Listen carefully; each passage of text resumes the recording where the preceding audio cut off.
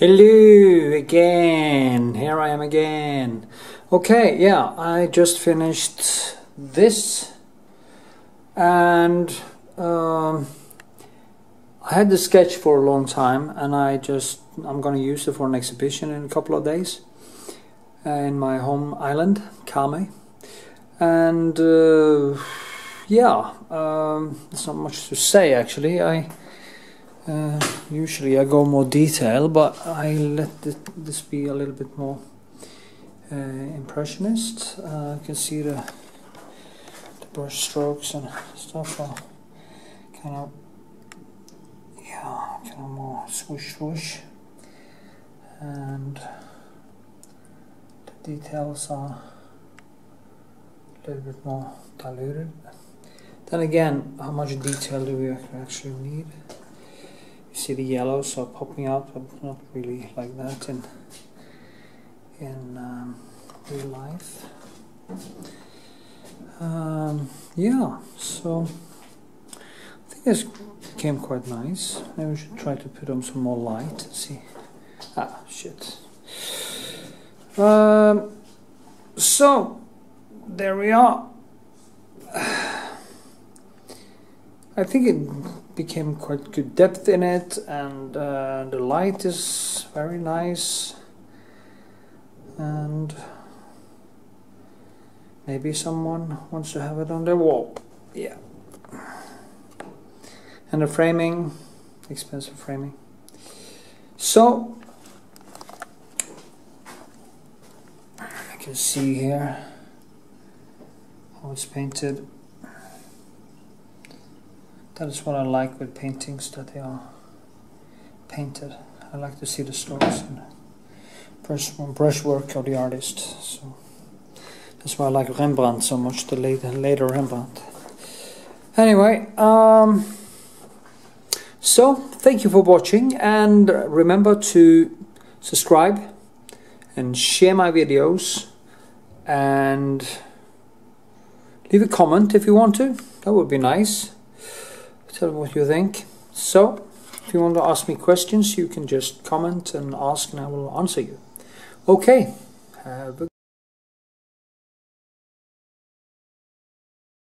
So, hello viewers.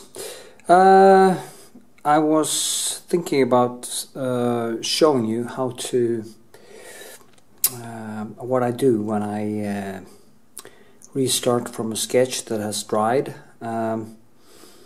I have a painting here, so I'm going to show you this one. It's a landscape with actually my daughter in when she was, I think she was 9 or 10. And what I do when I start working with it again, because it has been drying for quite a while, and I'm going to start molding it. And what I do is to put on first, I put on this Retouching Varnis, and then then some color to get the textures to come out and have something to, in a way, restart the whole process. Well, I'm gonna show you, so you can just keep on watching.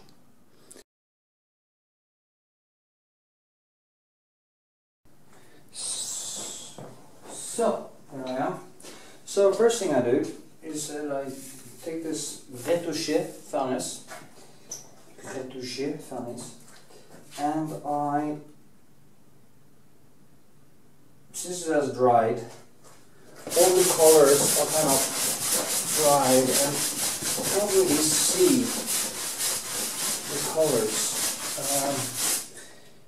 because it's so dry. And so that's why I do this, to see how it kind of brings out the contrasts on the canvas. So it's easier to work on top of it.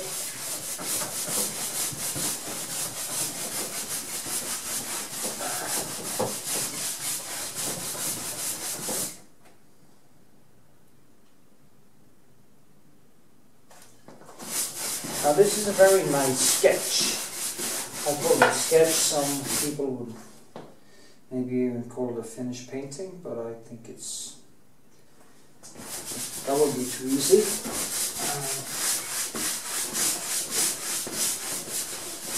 And what will happen for a while is kind of lose all this, just to kind of get it back in a different form, more clear.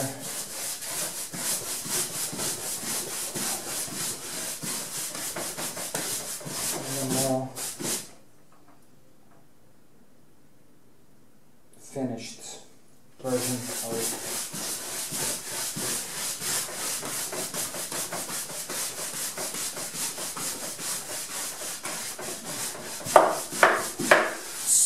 Should do for today, I think.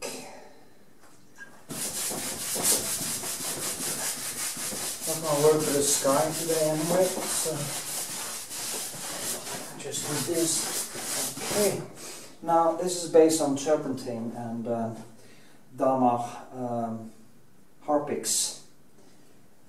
Smells really good. I don't know how healthy it is. So it's just have to dry for a little while, and I'll just keep working on it. Okay, I'm going to show you the next.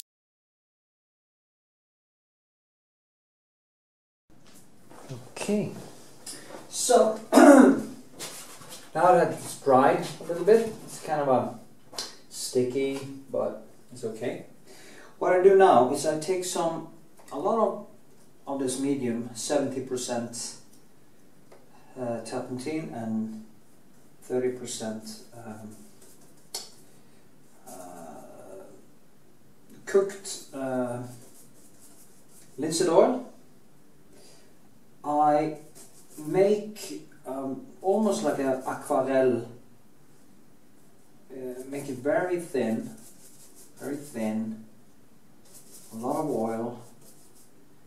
And then I do something that can horrify people. I just go over it like this. And I do this because I want the textures. You see, I just kind of fuck it up. Go over the whole thing. And what happens is that the colors now kind of falls into all the cracks, all the brush strokes.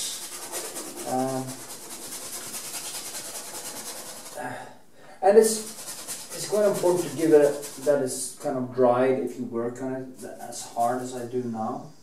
Usually I have a bigger brush and I go over the whole painting, but I'm going to work on this spot now, so I only do it here.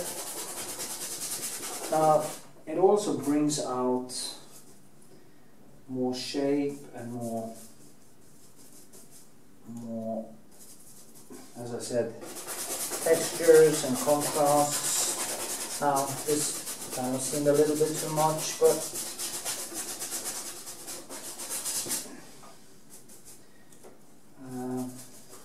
now I don't use so much oil when I don't put so much oil on when I start painting. Now this was just the first step. And what I do now is that I start taking away again.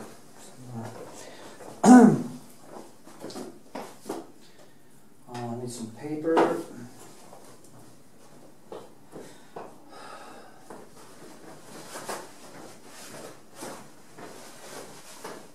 So what I do, I take away most of it,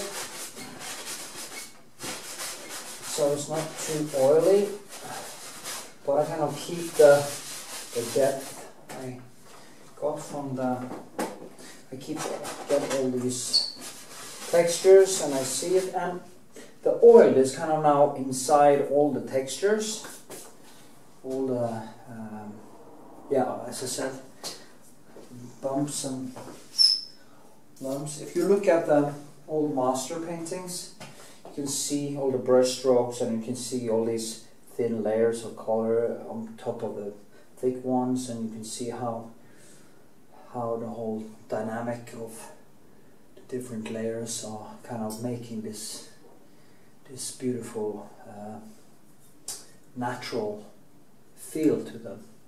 If you only lay one layer, it will just be flat. Yeah, I don't like that. Anyway, what I do now is that I start to scrape away more of the excess color. Scrape away and get some of the lightest points will now start going back here. So,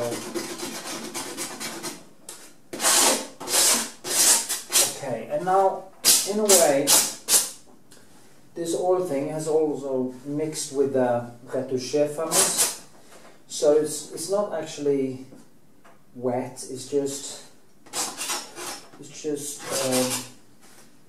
the colors in there. So yeah. So this was step number 2. Now step number 3 is start painting. I'm gonna do that for a while, and yeah, okay. So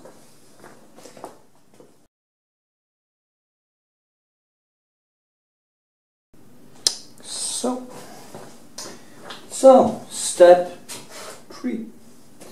Okay, building light.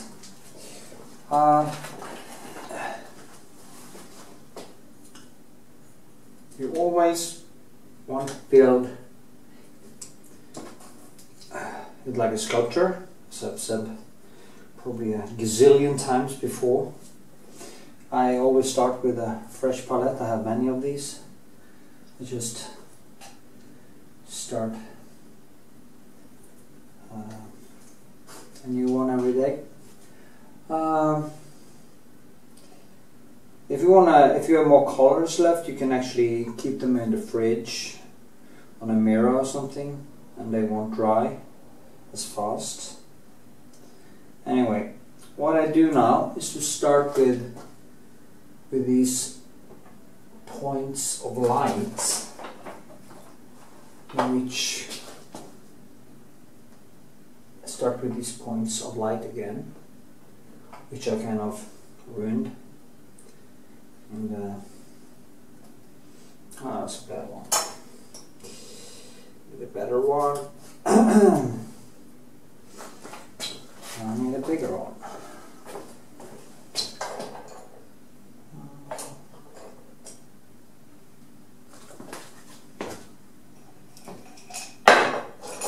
Yeah, and keep your tools close. And yeah.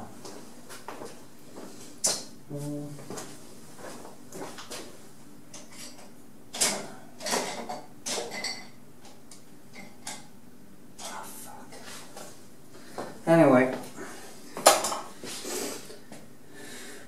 point is, I want to start with the face, just with these points, which I just went over, so I get them back. These points are here. I will start filling them in later. Not now. The nose.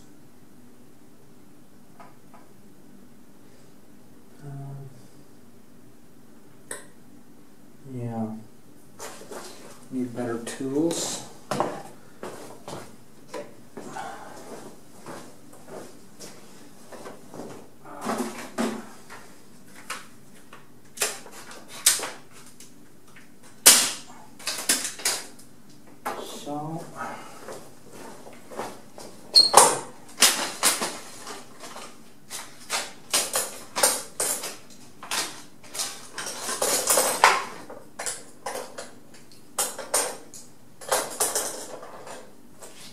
So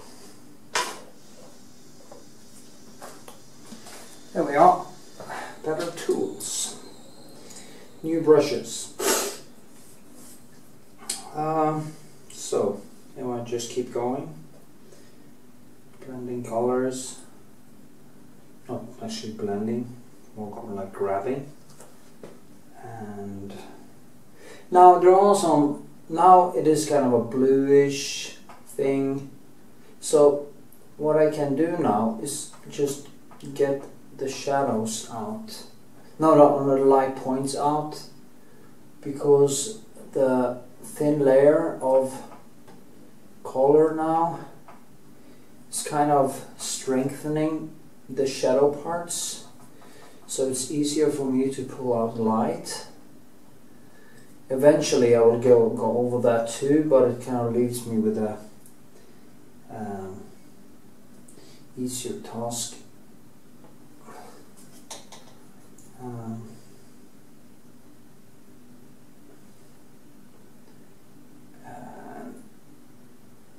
Kind of like this, I think.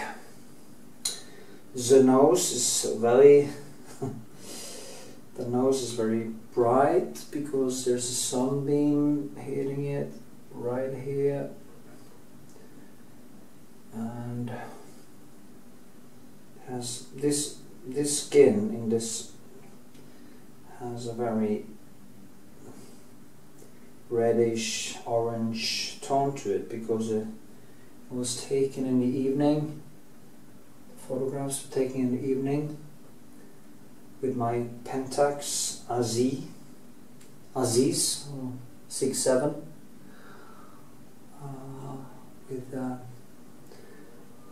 tungsten film, and yeah, so there has a lot of, yeah, so I've been wondering doing some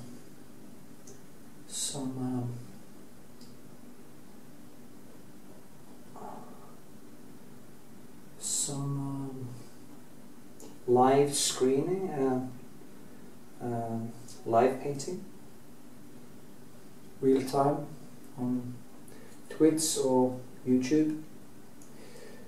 Just see what happens. I have to get the right equipment.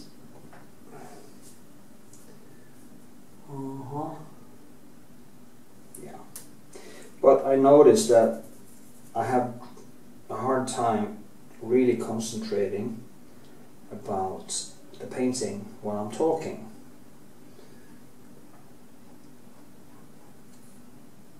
So I have to figure out a way to paint and then take pauses so I can answer people's questions.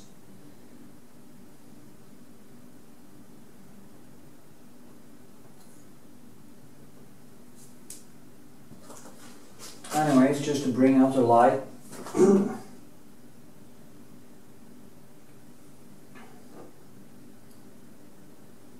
So now there are some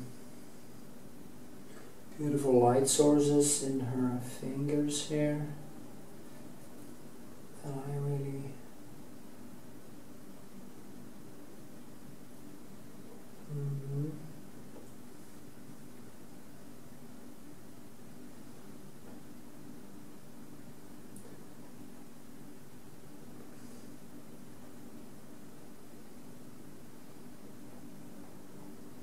finger actually touches her face,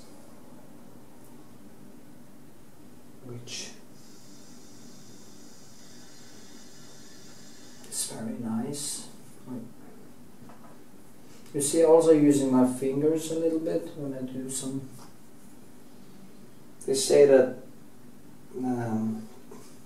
William Turner used his nails and his fingers and his, yeah, you know what, probably not his penis, but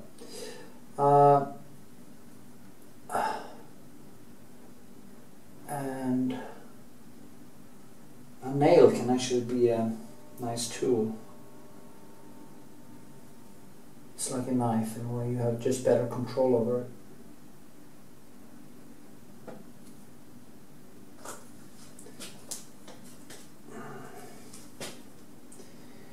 see now I'm not going to drag this light. What I do now is that I go in here and I kind of fish it out like this.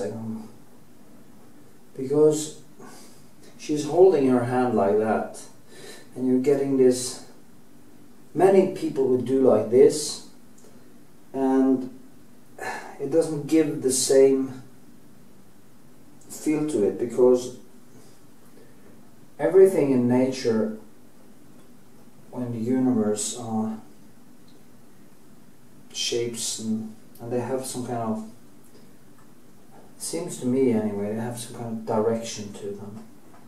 Landscape is like this way, or the sky is like this way, or just how it feels. Well, that's how it feels to me. I don't think it's scientific. The universe is just mathematics anyway, mathematics and matter. Now, you see, I dragged it down. And to get more shadow here, I can do it a little bit different way, or also drag it a little bit down there like this, but I prefer to go in with different directions, which in the end of course disappears, because, or not disappears, but painted over again and again and again, so it becomes a more holistic painting. No, holistic, I don't know the word. So I drag like this,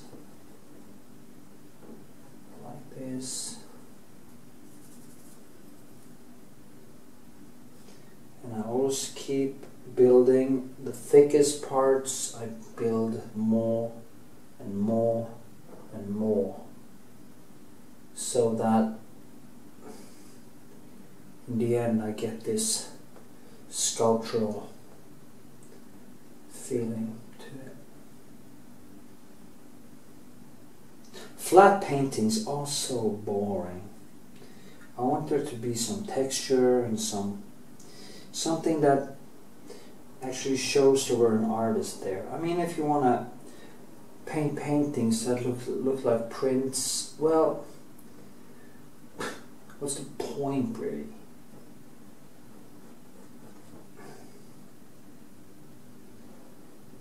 I like there to be some paintedness to them.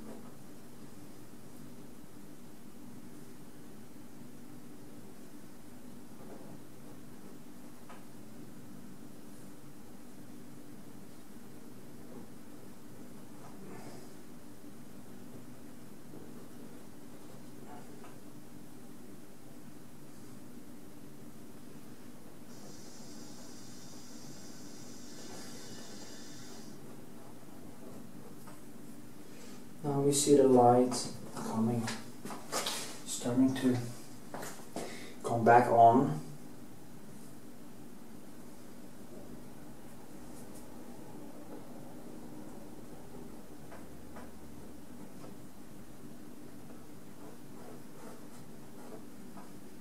There's a bone here, so just mark that. Now I need to go back to the color I used as in the beginning, and I just start creating this round shadow thing.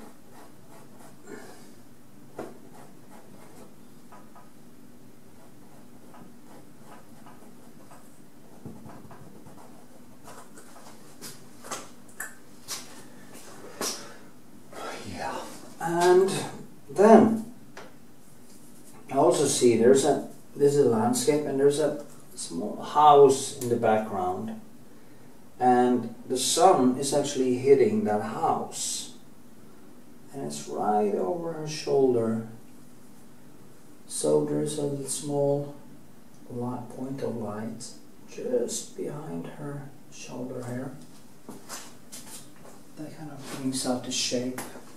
So of course we can't mow down after a while, and I will paint the greens in the background and everything, strengthen.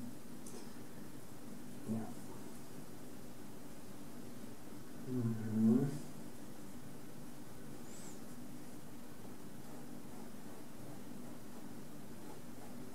And how many colors you use in every painting is actually compared to what you are painting.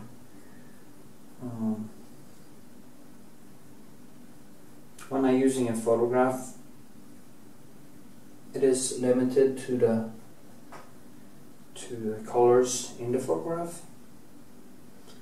I don't try to add anything or take anything away. I just try to paint what I see and use it as a way to mold it. Blah blah blah.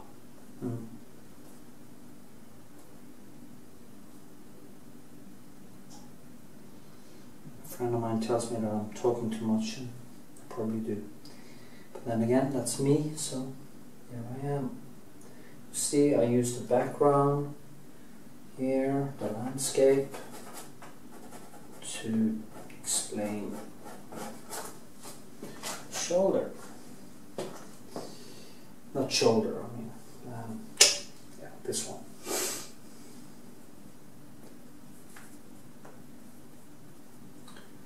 And also in the background you have the kind of greenish, bluish, deeper sky. That also is used to get her kind of come out of the painting. As you see, the sky down here, very far back there, and I try to keep it down, but right here, where you have right behind her head, you can actually use some texture and sculptural paint to bring it out.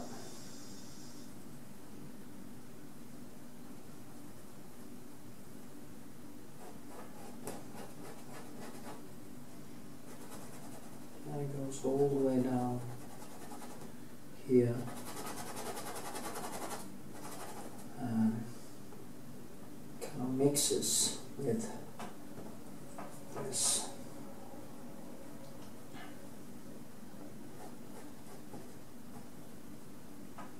Yeah.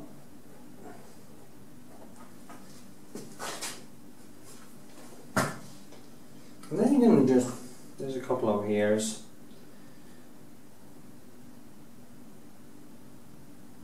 And just put them back on again. Do some. And it kind of brings her out. But then, what is amazing to do is doing the lightest parts.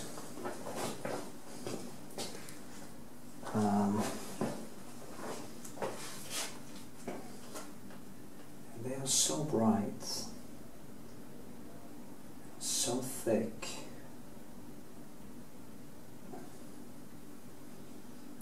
and I just go in here and I just start to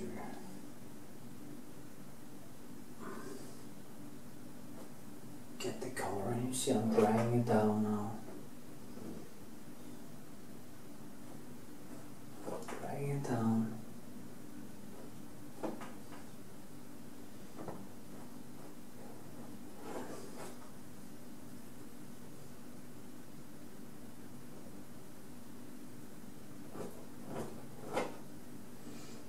also go this way because they are different. When you have a fold that goes that way, you can do it like this, and in between them you just go like this. So differentiate these two from each other.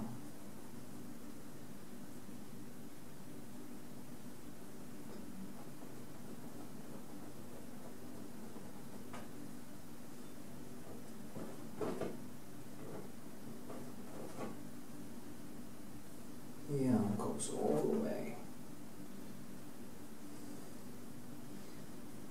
And here's the kind of reddish color, which means that the shadows are kind of bluish, reddish, maybe in there.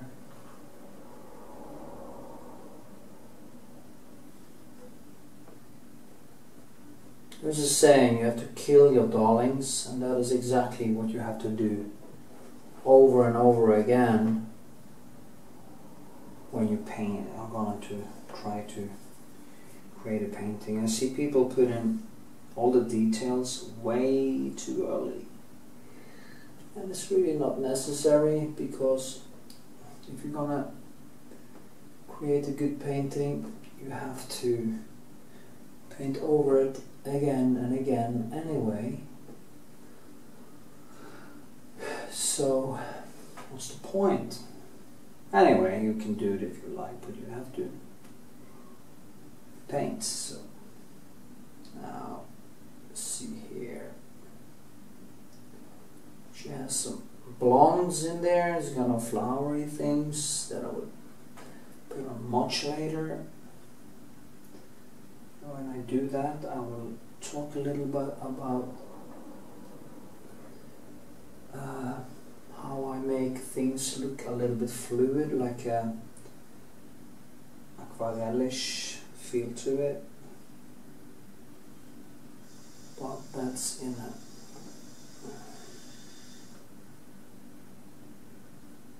different part of this video.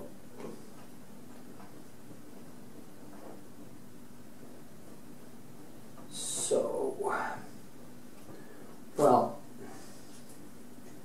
I really need to concentrate, so I'm gonna turn off the camera,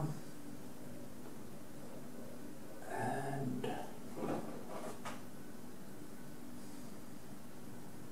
next time you see it, it's a jump in space and time. Blah, blah, blah. Okay. If I can now tear myself away from it, which always are difficult when you are getting into it.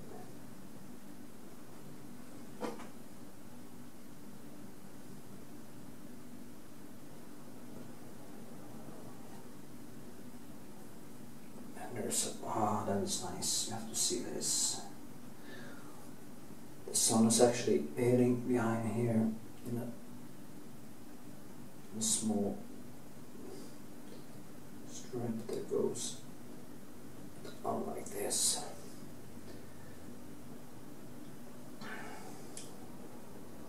Now, of course, it was too much.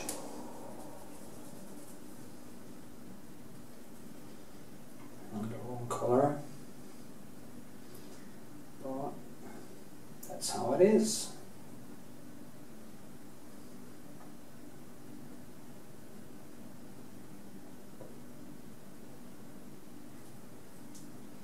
Yeah.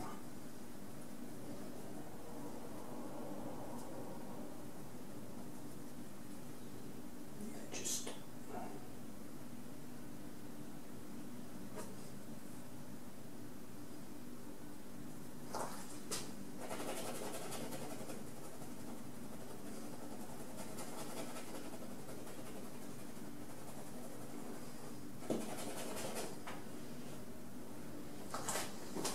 Okay. Almost okay. Ah.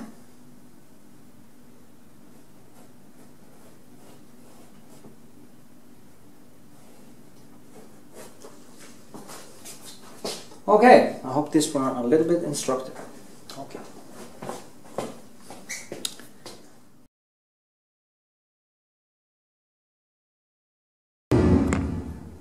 Right, it causes different behavior. I mean, I read the book, and I've done this before in years past. I monitor how often I tell things like white lies, and I realized, wow, I do this a lot more than I think I do. And the reason is to make things easier for us in the short term, easier for me and them, frankly, in the short term, friends, family, etc. But once you stop, you start to see, well, people might see me as brash, but in the end, they appreciate it. And like you said, it makes you almost scandal-proof, because weakness comes in pretending to be somebody, especially if you're a public figure, that you are not. And it makes you the bad kind of vulnerable. And the honesty that you mentioned before can really force any dysfunction, any sort of thing that's wrong in your intimate life to come to the surface. The example in the book, if you're in an abusive relationship, if you won't lie to others and they ask how you got that bruise or why you look terrible or things like that, I mean, it would cause you to come to grips with the situation very quickly. Drugs, alcohol addiction, lying is really a key component of addiction that goes untreated. And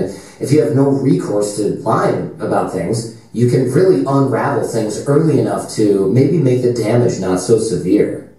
Yeah, oh yeah, I've experienced that in many ways. And to go back to something you just said, though, about making it easier for yourself and easier for the other person in the moment, it's worth lingering on just the conception of easier for the other person for a moment, because it's often making it easier in the sense that you're telling them what they want to hear, or telling them something more pleasant than is in fact what's true, but you might also be causing them to waste a tremendous amount of time, or encouraging them to waste a tremendous amount of time where you could be helping them to get their life on track in a way that other people around them aren't. So the classic example for me is when someone asks you to give your opinion of their book or their screenplay or something they've been working on. So let's say you read their book and you think it's terrible.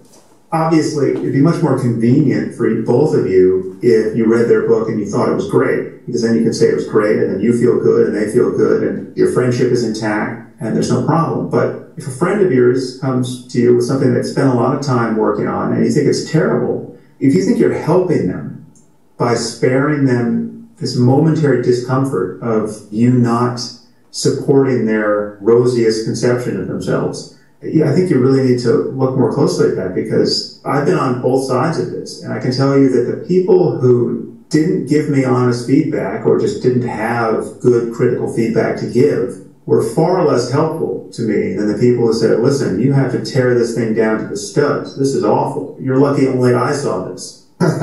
Other people who aren't their friends are not going to spare them their criticism. The way to think about it in these cases of creative work, what you're doing for your friend is, this thing is not yet out in the world, right? It's a different circumstance when it's out in the world and there's nothing they can do about it. Then you're having a different conversation, which is arguably harder. But if you're still in a position to give them some help by giving them honest feedback, then you really should give that feedback. And you can always give it in a way that acknowledges that it's just your opinion. You're not omniscient. You're not the ultimate arbiter of what is good in the world. But if you have an informed opinion and you have reason to think that other people are going to share your view of the things they're getting wrong, well, then you should really just be candid. And if the person you're dealing with is at all an adult and actually wants to be spared future embarrassment, well, then they're going to be grateful for your candor, and they're actually going to find the friends who just glad-handed them and sent them on their way totally useless. It's always interesting to look back on the praise one received for things that one now thinks were terrible.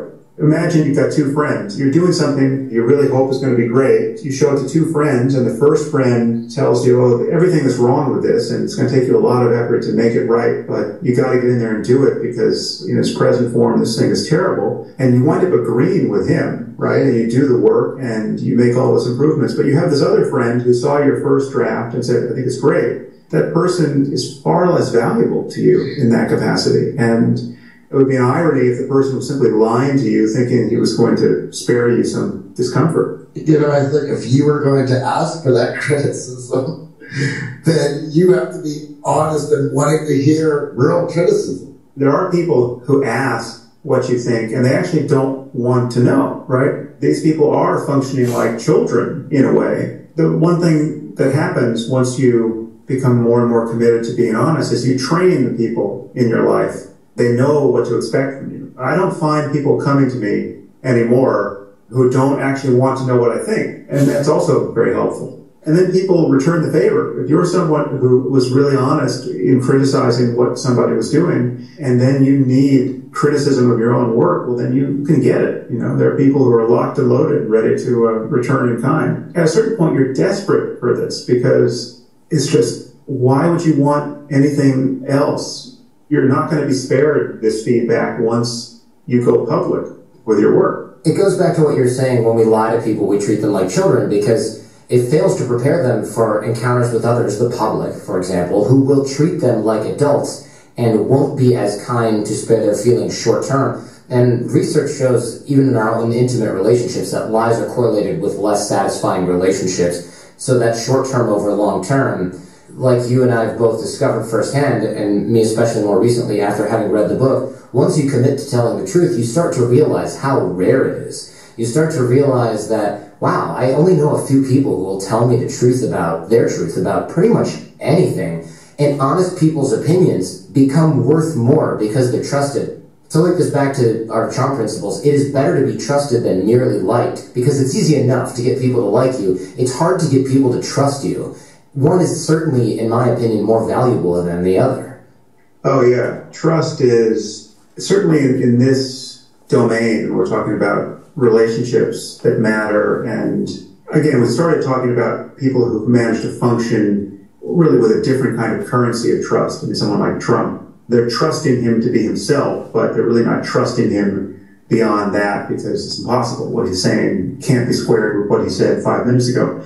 Trust is the most important thing here. And one thing that I'm happy about with respect to my own audience, in large measure, the result of having written that book, Lying, you know, I've gone on record as someone who just doesn't lie. And I now have a core audience of people who really are engaged with my work, who have just the shortest views imaginable with respect to any perceived inconsistency or lack of intellectual honesty on my part.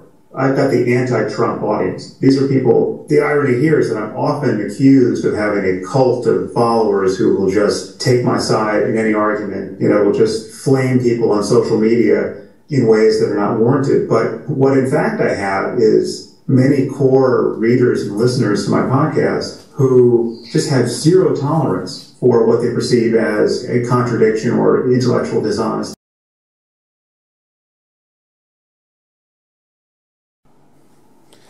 So, as you see, I'm getting further into it. Getting further into it, and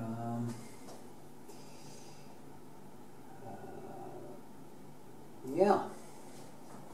So what I do now, it's gonna go back and forth here. So I'm getting these, painting the clothes texture.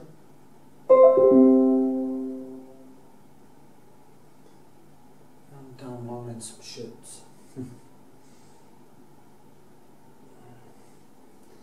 My computer is making noise.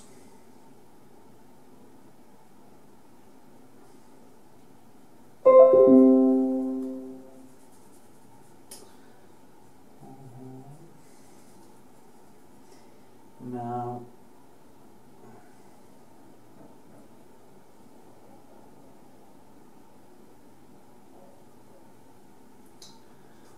maybe darker around here.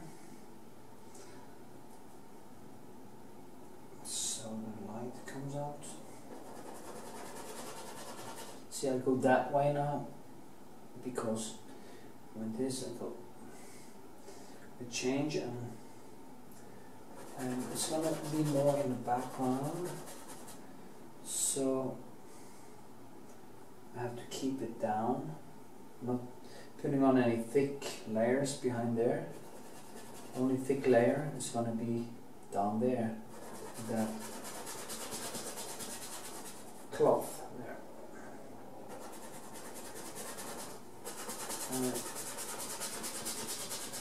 This way. So also some greenish.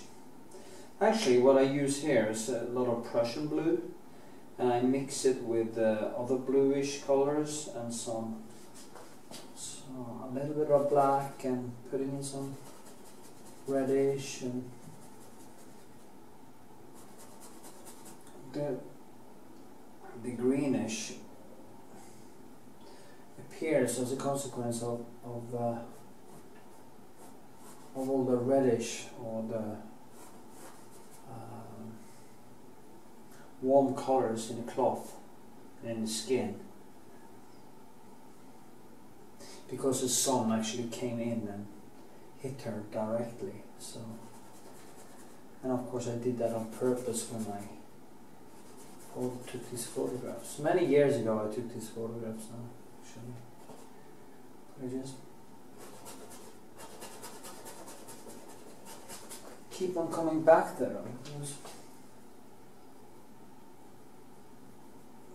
quite nice,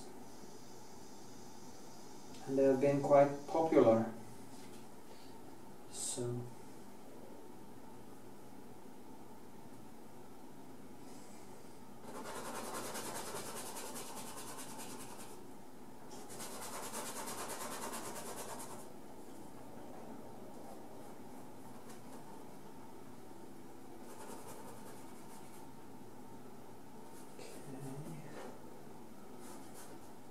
follow the shape now to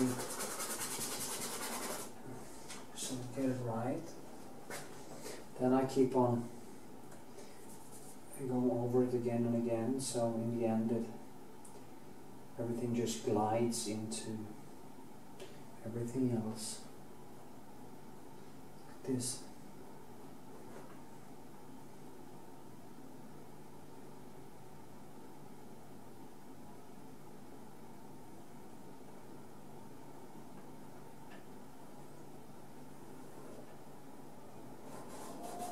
As I said a gazillion times before, there's only one way to learn how to paint, and that is to do the work and learn by own mistakes.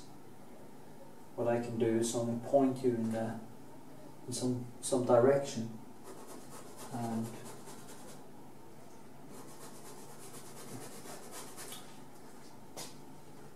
and I also of course recommend oil paint.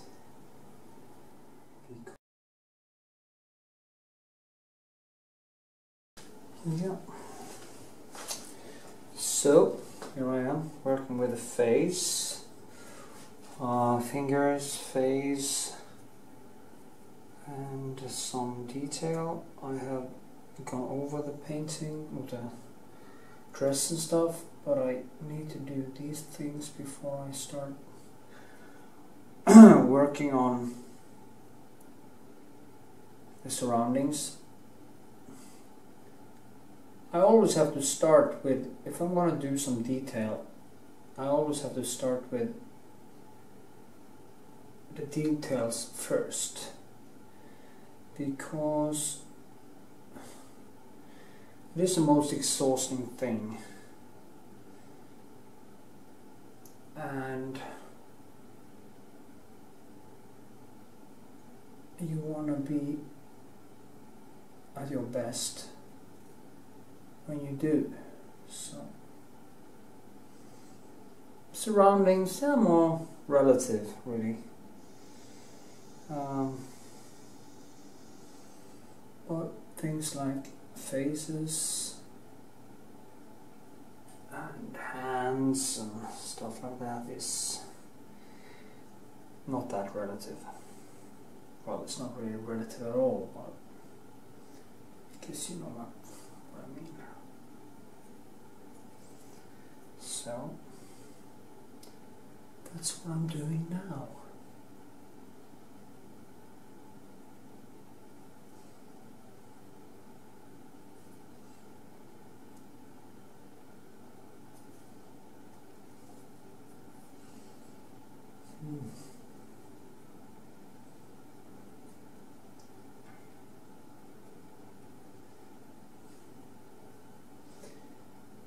Because this is a new thing that is in, it's called slow TV.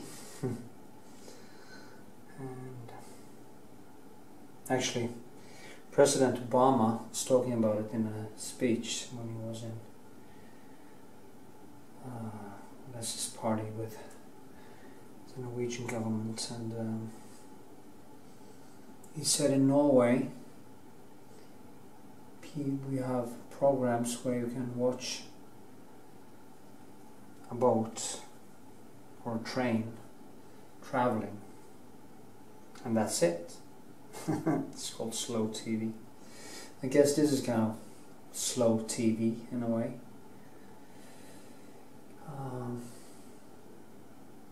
Maybe we should start streaming or something. Start doing slow TV.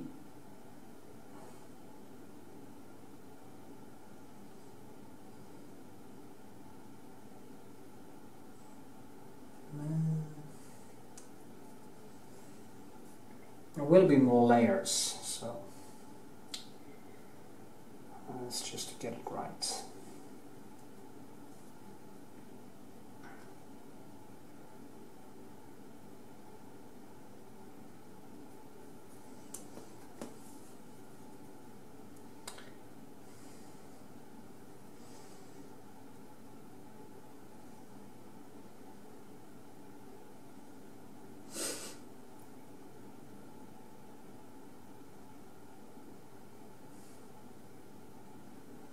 Thing is that in the end things just have to fade into one another,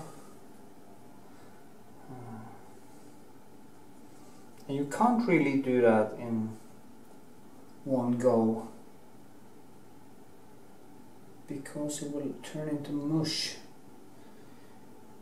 It won't be a pretty picture, so has to be built gradually.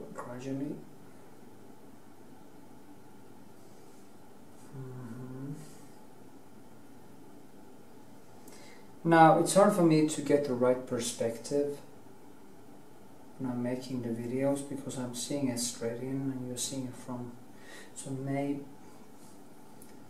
get a little bit strange angle. That too is something you just have to live with, I guess. So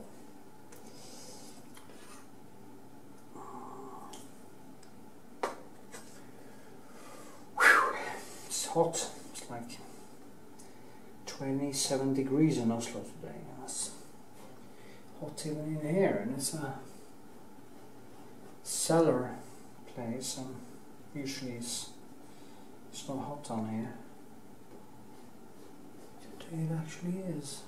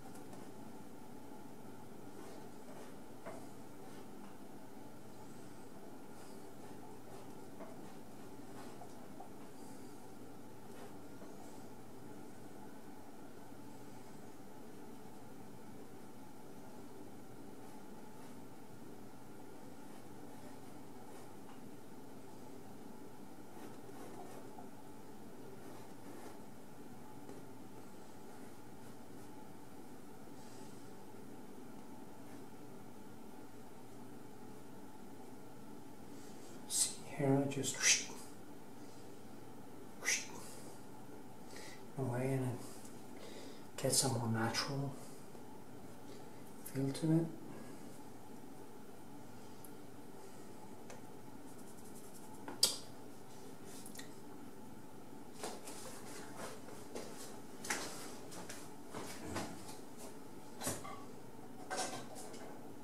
Just another brush.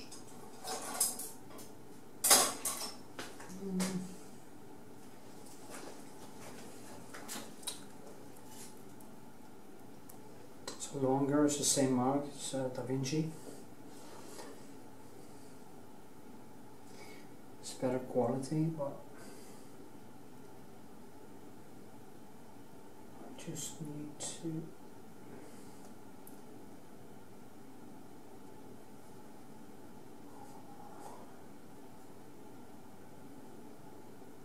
I actually used this on work over here, and that was a problem because I keep on bumping into it, and you shouldn't do that. You should plan the painting better, so you don't actually gonna paint here, you paint here, and then you paint there, because it's gonna be a mess.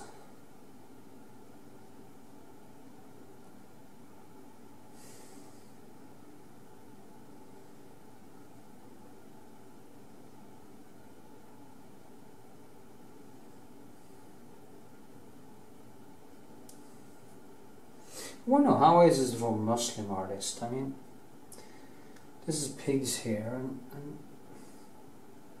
is that haram?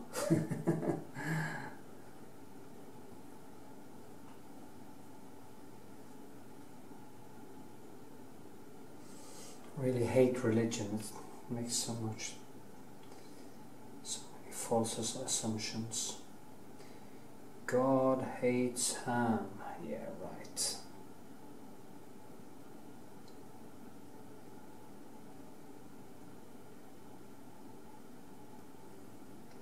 Of course that must be true. I mean, of course God hates ham. I mean, why not create an animal that you hate, or you tell humans they are supposed to hate? So much bullshit. So much bullshit in the world. So sad.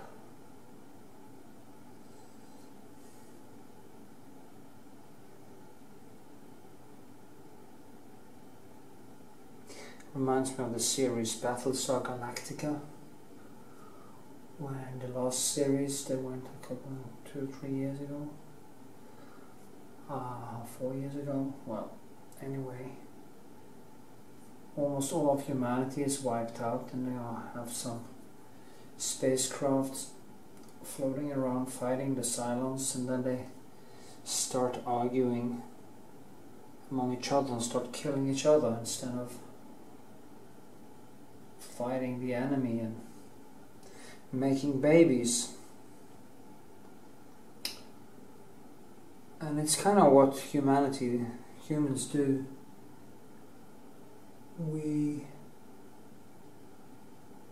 fight each other for absolutely no good reasons at all, and we are ruining the habitat, our habitat, and we are floating around the sun. It's a hydrogen fusion machine, big nuclear explosion, and we are bickering about bullshit. Just fucking bullshit. Makes me angry.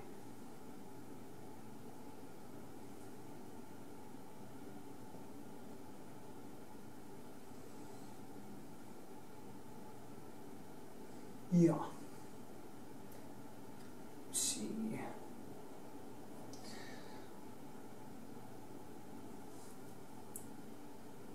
So.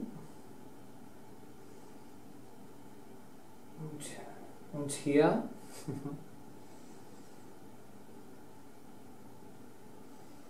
Okay.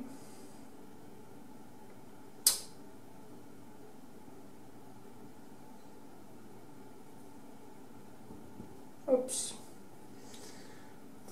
Cool.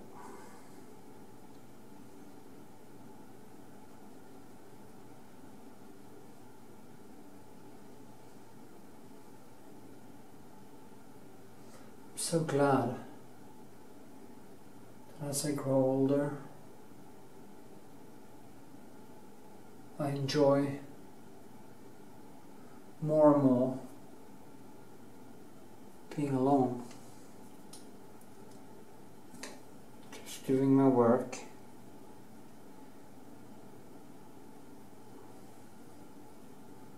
I'm not having lots of noise.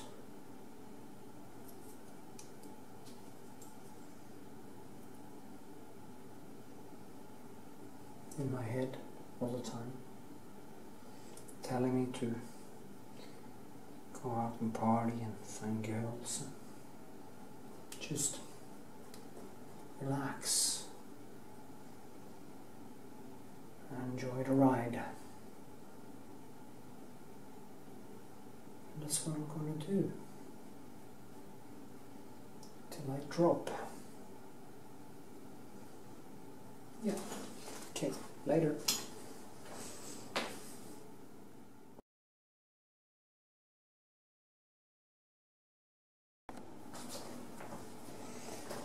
Yeah. Well, I'm working on a background now, and there's some houses in the background, and I'm trying to keep them loose and keep them in the distance. And then I'm gonna go close with a video when I'm finished with it and just talk a little bit about it. But it's all only like grabbing color and thinking like an impressionist, the impressionists, and put on lights. As you see, the light is coming that way, so you have to get the. But then again, you don't want that light to be as bright as this light, so you have to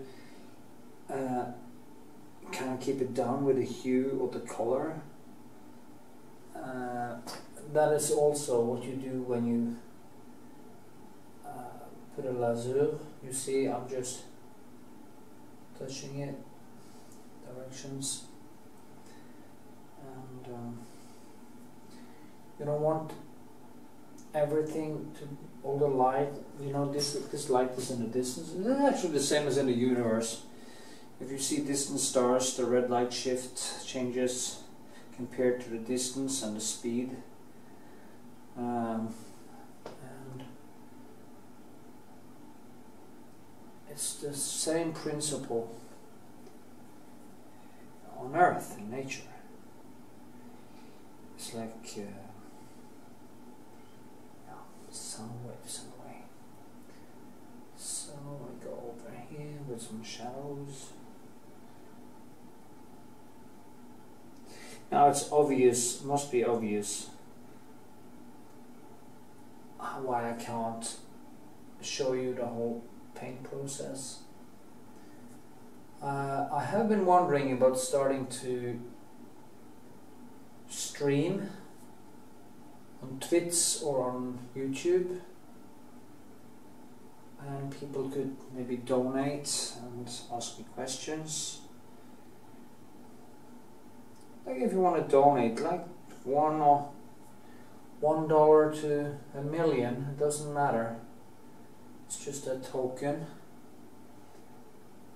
If you feel you learn something from my videos. But you don't have to. You can ask me questions. I'm happy to answer all your questions. It's kind of my contribution to, my small contribution to humanity. If you know what I mean. Give something back, as Arnold Schwarzenegger said. Give something back.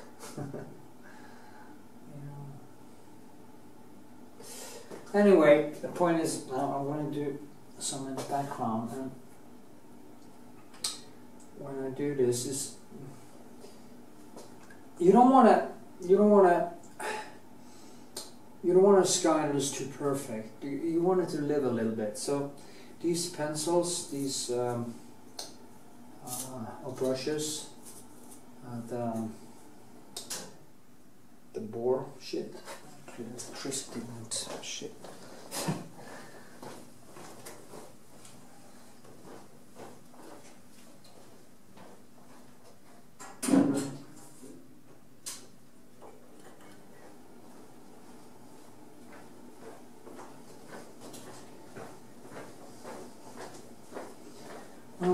to my life. So you don't want it to be too perfect, and these brushes are giving you some texture. When you put on the colors, you have to work back and forth, and you kind of push the colors into one another. You get all these strokes. If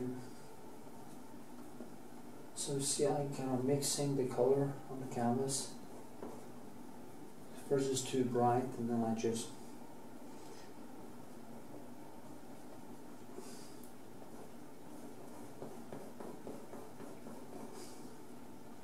maybe a little bit oil.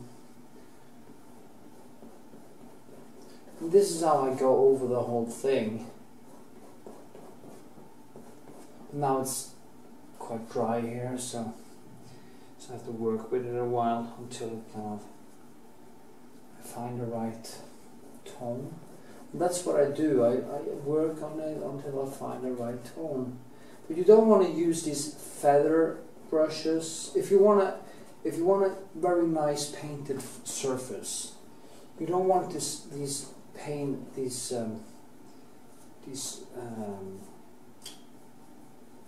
yeah, you know, these feather, like the ones you just brush everything out, and it becomes this. It looks nice, but it doesn't rock. It doesn't do anything, and it's so fucking boring. You need to get it to live like the sky. The sky is many colors in the sky. It's reddish, and it's green, and it's red, and it's orange, and it's yellow, and it's compare how down here it's more reddish, then it's kind of greenish, and then go over to a brighter blue, and there's so many colors, and you have to just try to see that and understand how it works. Fuck this. Just do like this.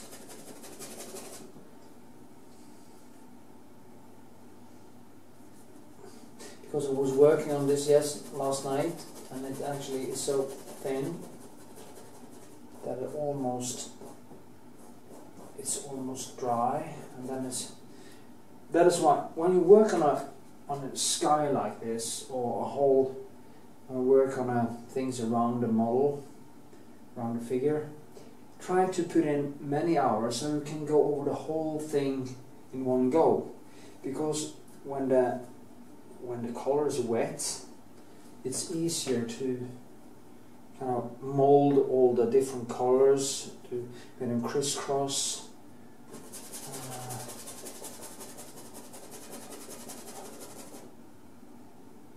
So yeah. When I get it dry, I can actually start molding like this again. No, I mean, sorry, make it not dry but wet.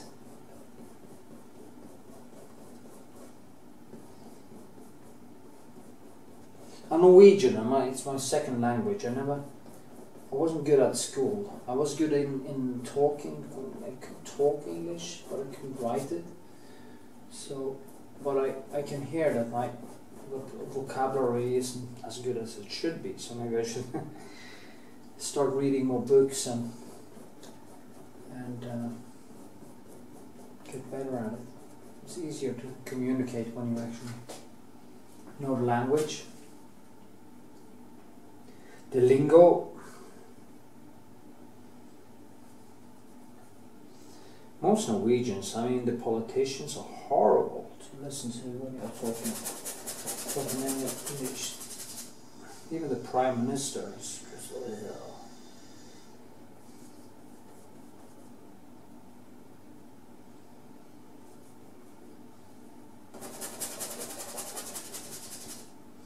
I'm listening to tons of of science lectures and documentaries and stuff. So I guess I've learned my English through watching movies, documentaries, audiobooks. I'm a dyslexic, partly dyslexic, also write with both my hands. So when I can't, actually this doesn't work for me. I was wondering, starting to train, since I can write with both my hands, I should be able to paint with both my hands, but I mean, the brain works connects the neurons compared to what you do. So I could actually learn it. I used to weld, I was a welder, and I used to weld with both hands, and yeah, I have to have some white.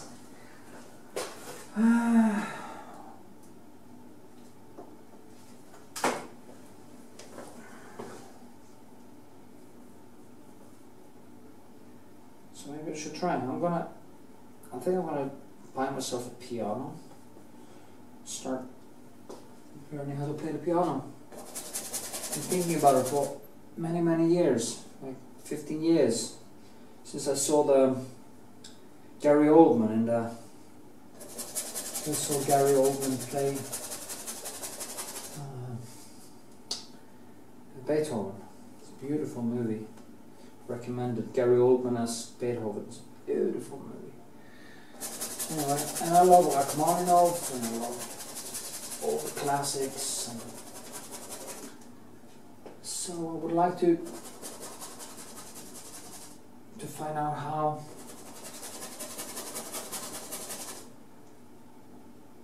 to do it. I should just buy one and start. I know nothing, next to nothing. But if I could go from welder to painter, like a little bit over 20 years, with all the partying and a waste of time that I used to do, should be able to learn how to play the piano. Yeah, blah blah blah. I feel great actually, and yeah.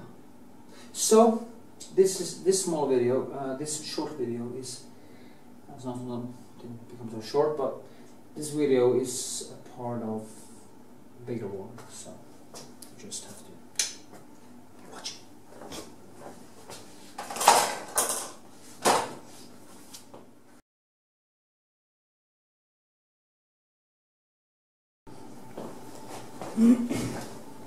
So now it's a little bit more, been painting for a while, and it's more fluid.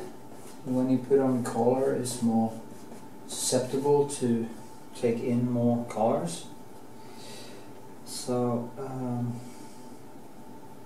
remember to be careful with black, because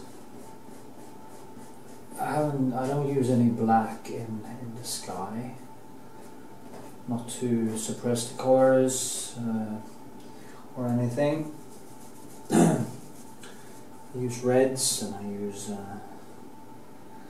alizarin, kraplack as it's called, to break them down, and I mix them together, so I get a kind of deeper tone like this.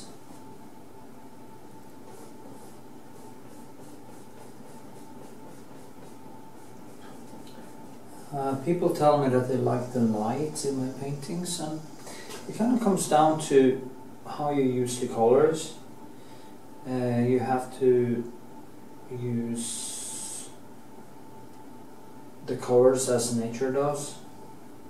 You have to understand how shadows appear out of the primary colors. Light until dark and stuff. I'm actually going to paint on the other painting now for 6 hours. The Victoria with red rose, red wild rose. So I'm gonna let this dry for a couple of days and then I'm gonna go over it again.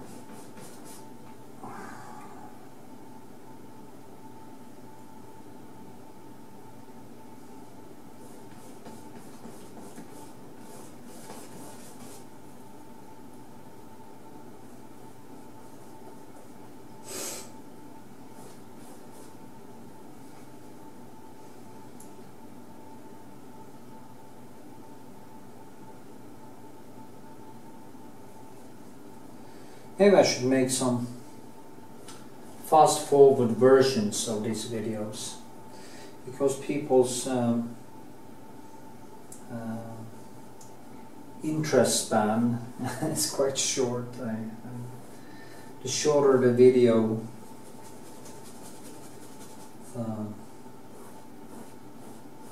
more views. Not really always true though. The Victoria video with the red rose, red wild rose, has been seen now almost 130,000 times, and it is probably 3 hours long, 2 or 3 hours long, 2 hours long. And there's new, and the second part is coming out now to a YouTube near you. So the next layers, the last layers I do is when I make all the lines disappear into the background, and I start to cross over to soften the lines. But I also let some lines be hard, so it kind of gives it that 3D feeling. I think too many of the figurative paintings are too much inside, and so the figures and the colors always feels like they are behind a glass wall or something, and I like them to be more real, more come out and get you. So that is what is said about the Night Watch when it was finished, that the spear looked like it came out of the painting, and it's because Rembrandt used the colors in the correct way, and he put them up against each other, the yellows, the reds, and he put them up against each other in a way that gave it that 3D illusion. Brilliantly done. And if you understand that, you can come quite a long way. As far as Rembrandt, but if you can touch on it in a lifetime, you should be pleased with yourself. Yeah.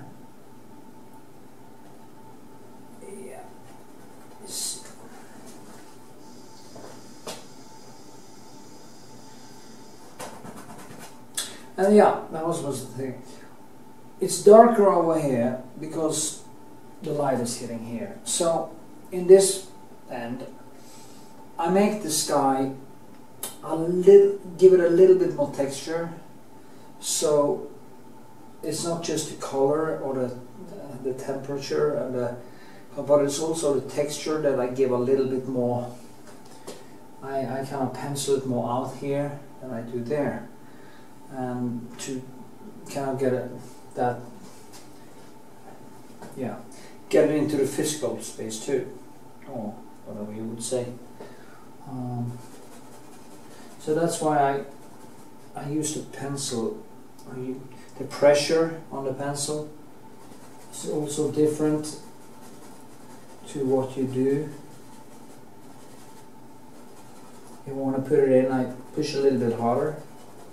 If I want it to come more out, I kind of take thicker layers and just swoosh, mold them. So Maybe that's why I want to learn how to play the piano, because I know the pressure on the tangents, whatever we call it, is what make it personal. Every pianist has his own way of putting in the pressure, the weight on the piano.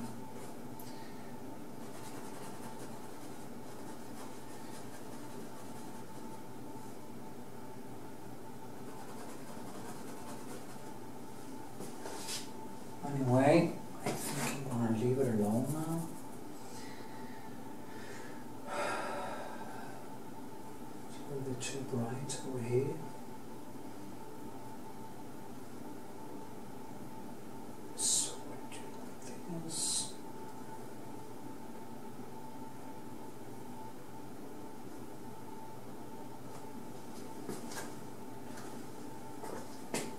Yeah, I'm gonna film a little bit closer when I do the details, so you can see how it's done. So with this, let's stop now, and until next time.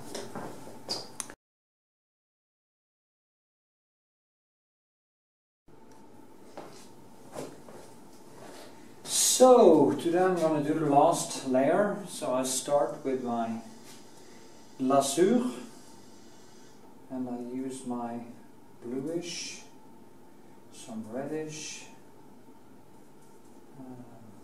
kraplak, or even cadmium red, and I just go over it like this to get it to live a little and to get it down to a different level. You see now it kind of calms down a little bit. Of course, I take away much of this afterwards and scrape it away, but it's going to make more depth and some texture to work with. I'm probably going to use like 8 hours or something for the whole thing. Of course, I'm not going to tape it all. Maybe a knife. So I just pushed down, just gave it a little reddish hue. What one can do is to also with these lasur layers, I can just now have some aquarellish feel to it. You can actually go over a painting after you have finished it and go in with these aquarelle, almost aquarelle. Of course, it's oil. It's this mixture between my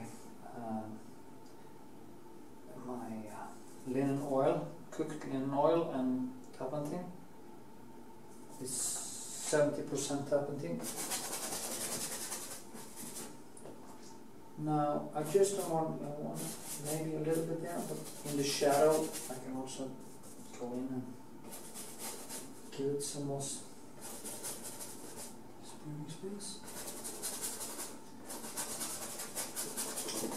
So then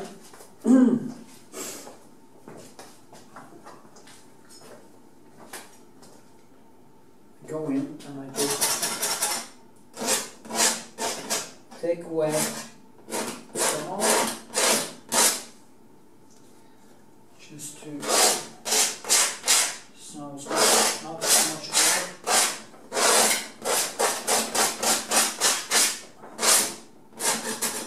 Sounds brutal, but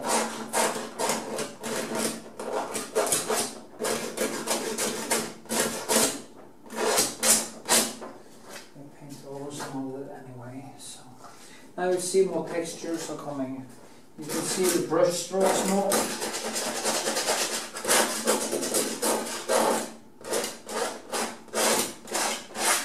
I was in a Frick Museum in New York and looked at Turner, and yes, he has done some of these things, because when you go in and you look at the different layers and different deposits, so you can actually see them in that way in the spotlight.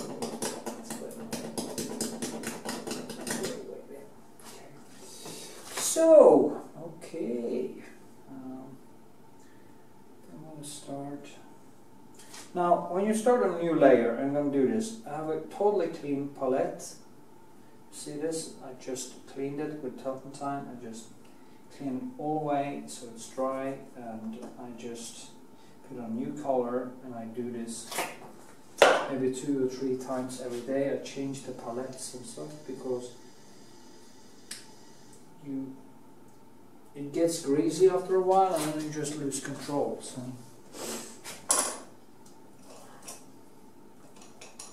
So don't do that.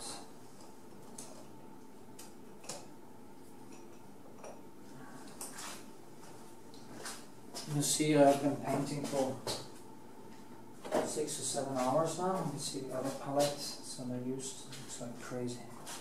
So when I keep on painting on this, I just go back, and after this becomes more messy, I just take the colors from the other palette, so we can actually get use the color and don't waste it. It's quite expensive color, but white actually. Knew there was something missing.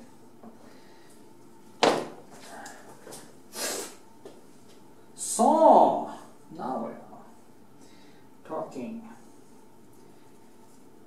So where to begin? Well, I just begin somewhere, and I just start painting, and then I go into the flow, and the rest just, now in these layers,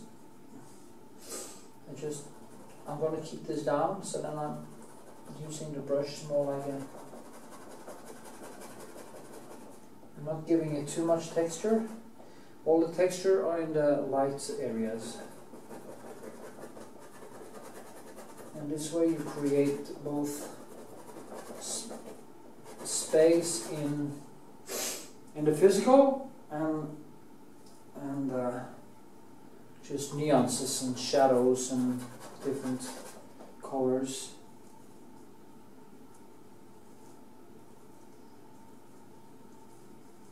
And I actually never learned to paint by anyone, so I learned by intuition and doing a lot of mistakes. So I guess I still do a lot of mistakes that I don't even know about, but maybe in 1 year or 2 years, 5 years or 10 years I will see, oh shit, I should have done like this. But then again, it's the best way to learn, to actually just fail. Fail, fail, fail, fail, fail, and fail, fail, fail. That's the way to learn.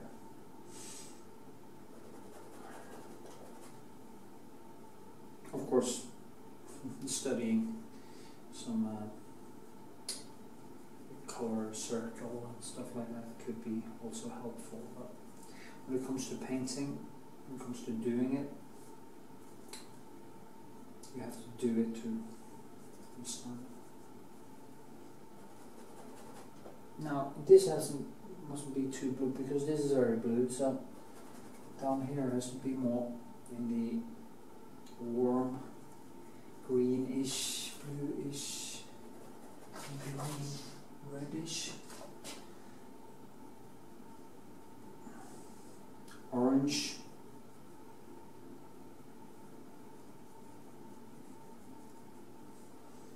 You have blue, there is always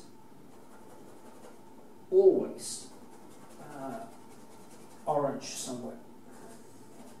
You have red, the green is around, you just have to spot it. So, you know, it gets a little bit prettier. So, there's some clouds up there. They're quite reddish actually. I just give them a little.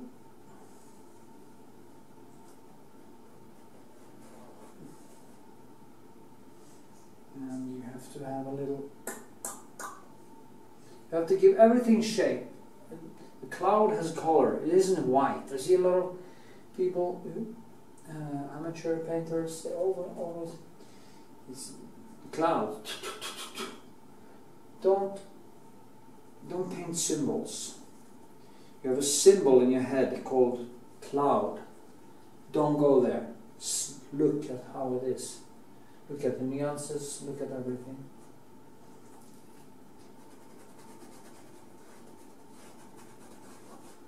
Have a symbolic brain, a brain who remembers by symbols.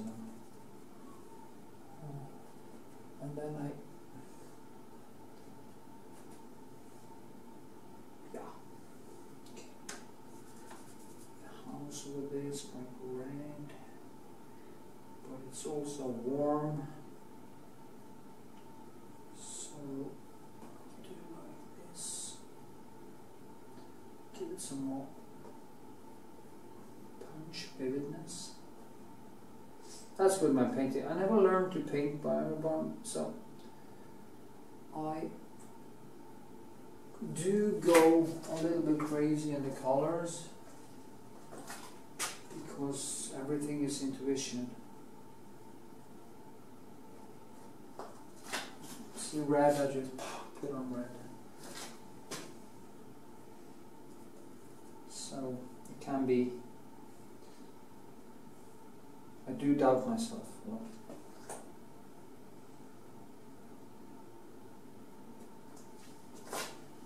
okay. There's also a very bright light. It's right there. We'll give that a little bit more punch.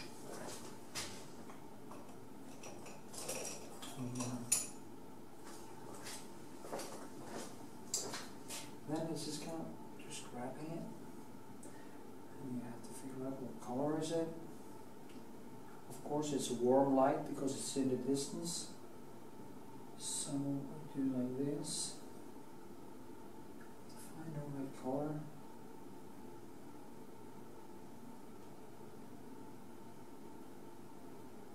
Been working now for 2 weeks. I haven't been training. I haven't been to cafes. I haven't been out. I haven't been doing anything except for painting.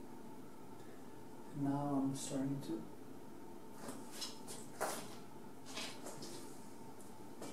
get a little bit, you know, the Shining movie, all work and no play. Well, I'm getting there.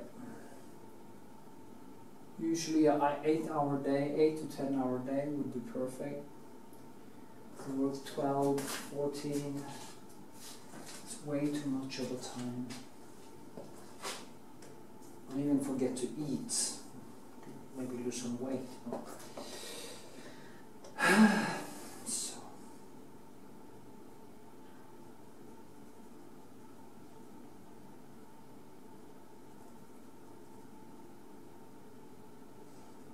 Actually, I'm going to eat some fish and some fruit today. So I need to go eat something now because my blood sugar is dropping like crazy.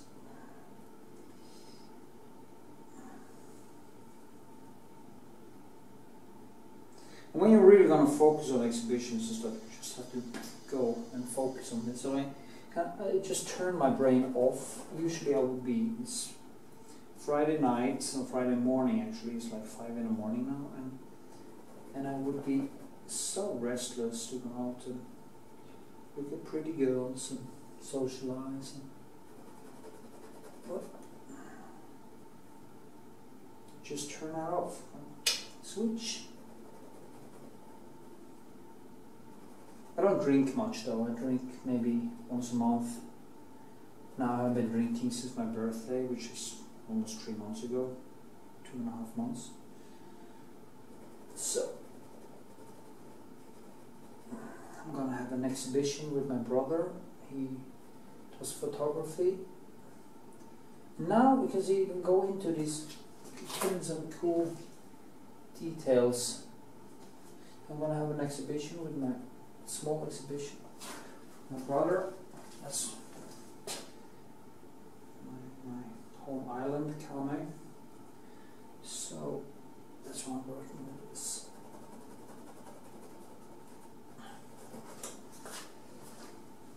Yeah, okay. Blah blah blah. To get the point.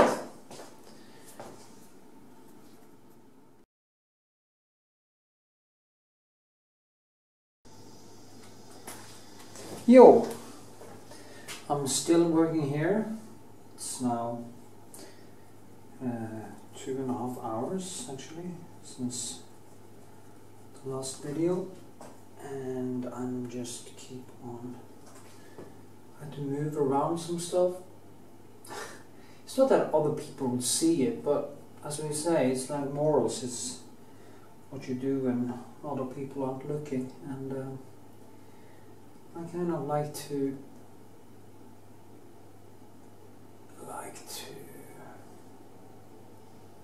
have it correct, approximately correct anyway.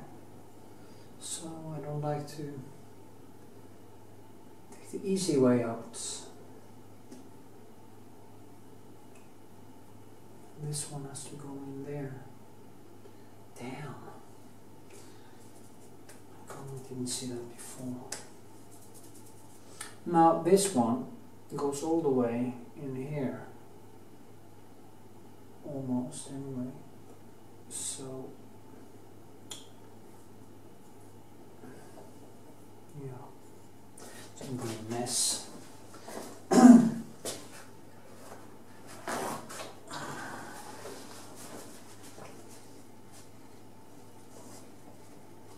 Anyway, we just move it. Because it's a real place, so it has to compute with reality.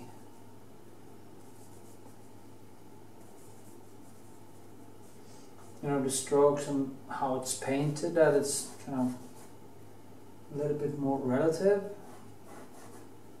But when it comes down to getting the landscape correct and stuff, it's not something I want to compromise with. So, see, that's going to put that far down.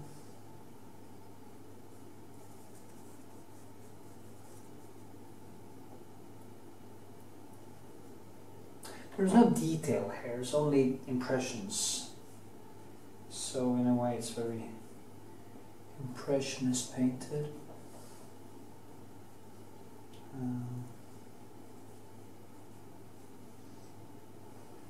So I try to avoid any symbols, so just try to create some dynamic shapes and colors that reminds you of natural shapes. And the way I actually do that is to just keep on working on it, and the sum, in the end, the sum of all the time you touch it leaves it quite natural. So,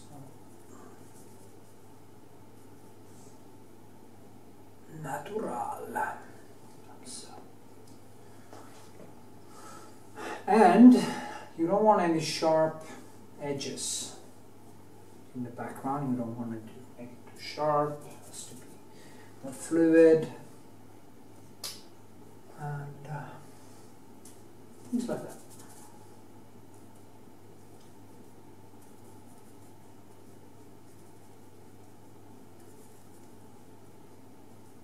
It's funny, I always usually film it from the other side, but it's like that. How do I always do it from one side? That's strange. A man of habit. My head is so full of thoughts and stuff all the time that I have a tendency to go for the same thing. So I always buy the same coffee. I don't stress by buying a lot of clothes or changing my style or anything. I just stick with who I am.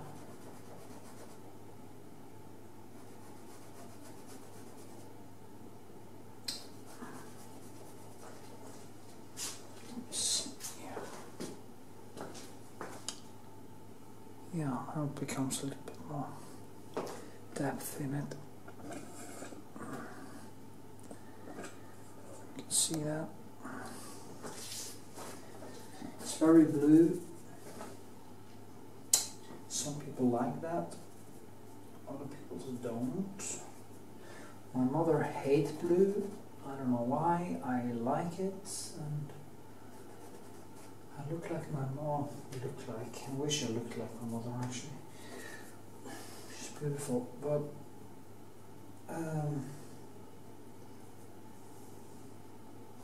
I have the same personality. So strange that I love blue and she don't like blue. No, it's too blue.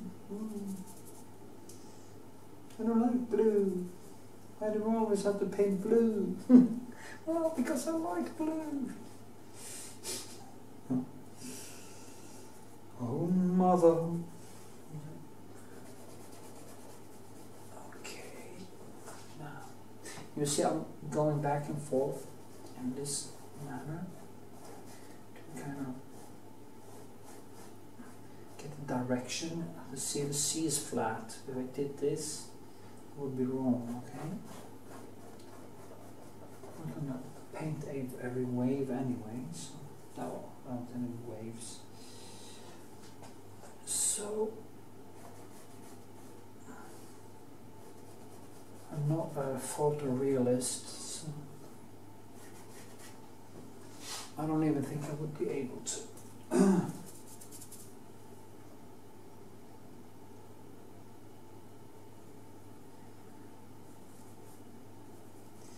People tell me, it looks like a photo. Well, no, it doesn't.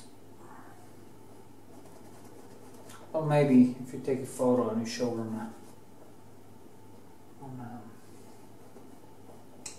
mobile telephone or something, and you don't see the textures, the colors and the strokes, it might look like a photograph. Actually, I use the photograph as a tool, so I guess if I paint from a photograph, it will look like a photograph. Because there is a difference between the paintings that I do from still lifes or model than I do from a photo. So, different realities. Yes. Okay.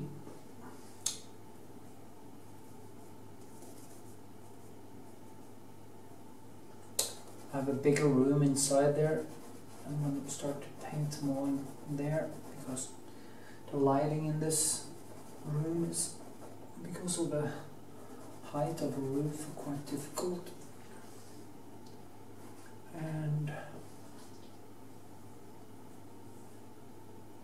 I might also knock a hole in that wall so I can open up that. That would be brilliant.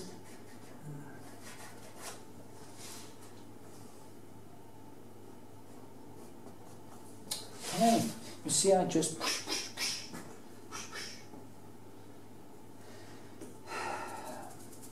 you know, it's like a dance on the dance floor.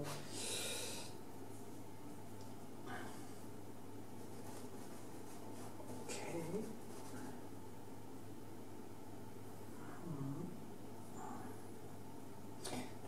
greens and reds, and I just do in a way the same thing as the Impressionists did.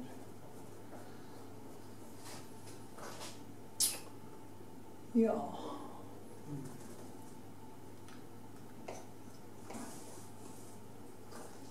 Okay. Just gonna put in a point of light, and then I'm gonna leave it a couple of days, and it's just gonna do maybe a small touch up in a couple of days.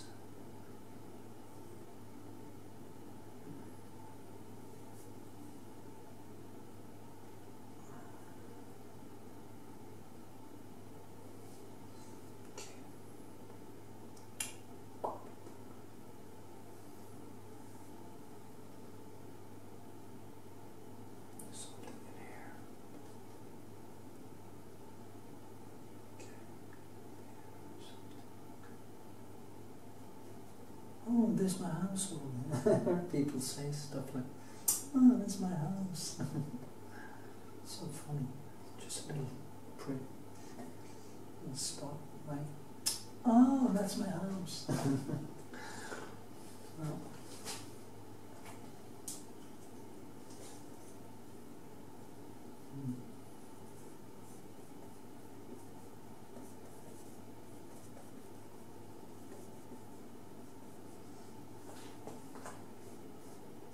it's not, isn't it? Okay, now I have to work myself down. So I'm going to pretend that I don't need to do anymore. Shit.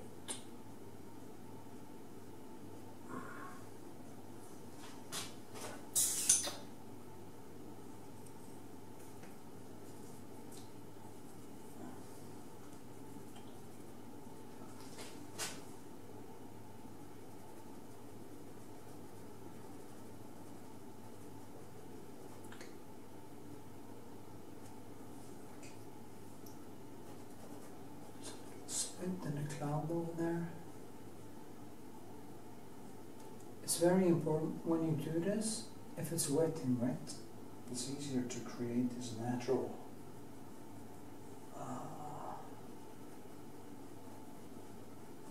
transitions from background to foreground. Like now it actually feels like clouds, believable clouds. Clouds we can believe in.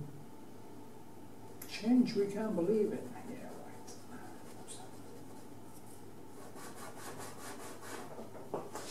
So, okay. I'll work myself down.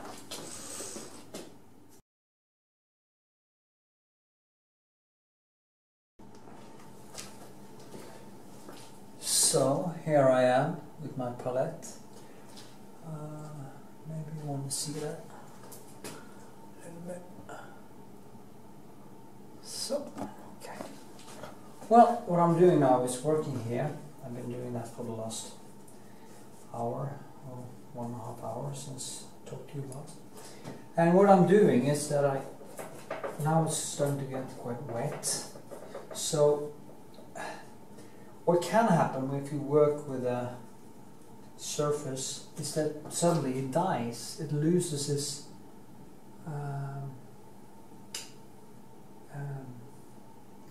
loses the bang, or loses what do you call it,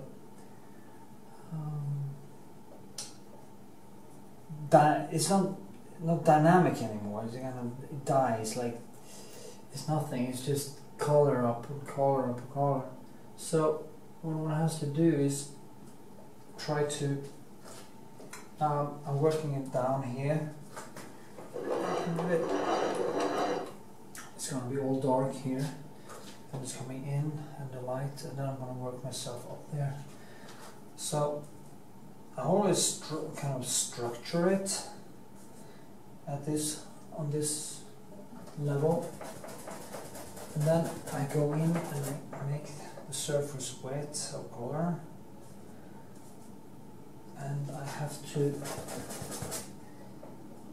It is strange because sometimes I actually feel that the first strokes are more dynamic, and they are, but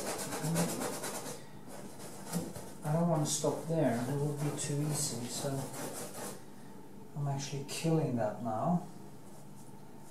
And what I have to do is first I'm going to bring it down, and then I go slightly over it again, and I bring it up again, but only on the right spots.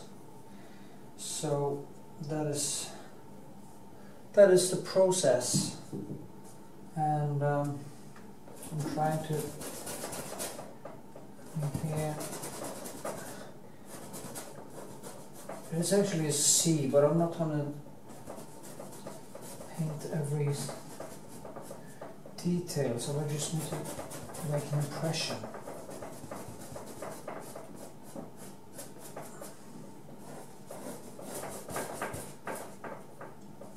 It would be easier if it was totally still, that the water was, or sea was totally, or the beach was totally still, but it's a little bit of ripples in the water, so you don't get that glanced reflection. And when you don't have that, it's much easier, much more difficult to create that impression of water.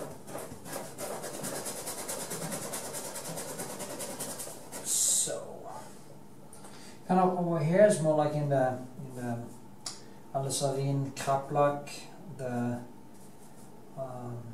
more warm blue, like cobalt. No, not cobalt. French ultramarine.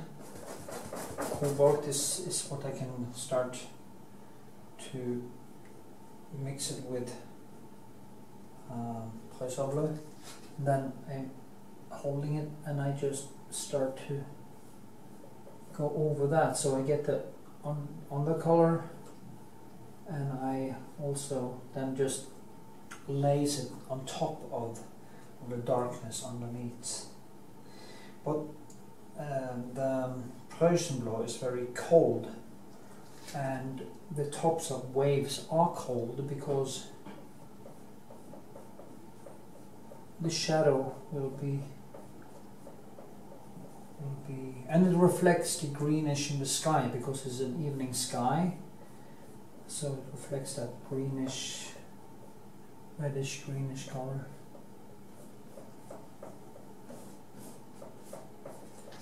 Yeah, I need more French ultramarine.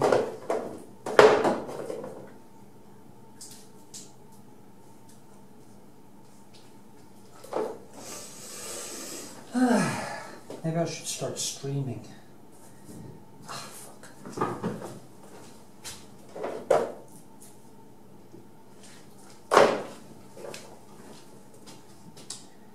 So,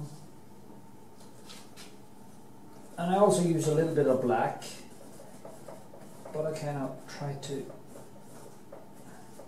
you can easily kill the colors, so you have to be careful with black. Black is a very dangerous place to go because it can actually kill the whole surface if you don't use it wisely. Yeah. This is only the beginning. Over surface, and down here it's very warm, extremely warm.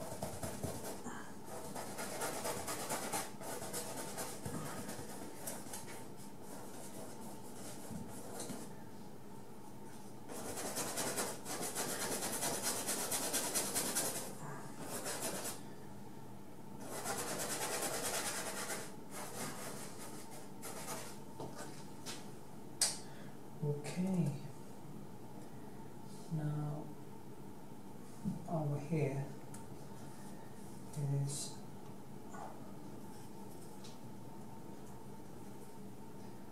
now the Prussian blue is extremely green, and you can actually, if you use some yellow in it, it becomes a really beautiful, vivid color. You'll see it when I put it on. It's like extreme, but it's not actually gonna be on the surface right now. But I just want to show you it's more, it's deeper. Oh, maybe actually. That's how we find out. Then I mix in the lemon yellow and the Prussian blue.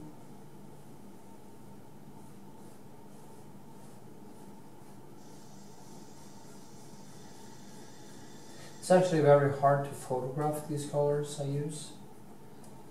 It's always been a pain in the ass that I can't really get good photographs of my paintings because of the colors. It's easier to photograph if you only use nuances and not so much color. So, no. It's a little bit too disturbing. So now some cobalt maybe here on top. That was wrong, totally wrong. That's what happens when I talk painting at the same time. Don't concentrate.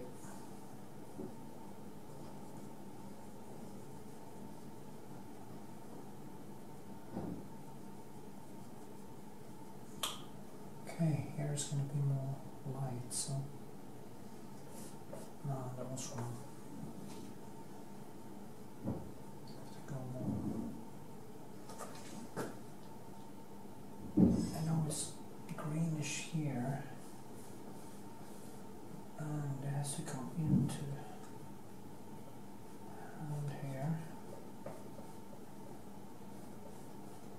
So do that on this side. Just drag it. Okay.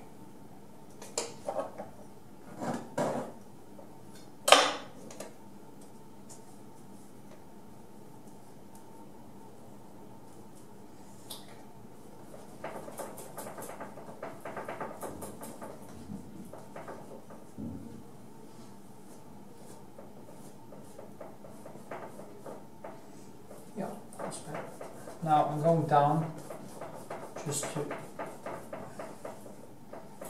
because you don't want some parts to just come jump out of at you. You don't want that.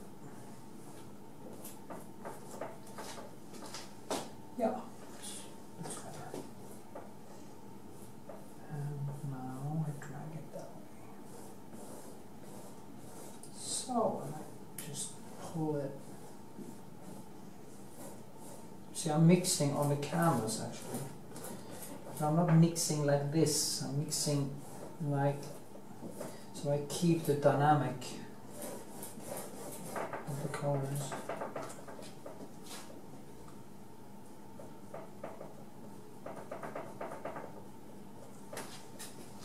Okay.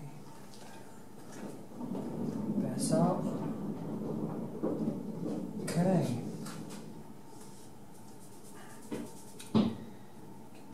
Down now all the way, and there are some small waves here, so I'm going to bring this down and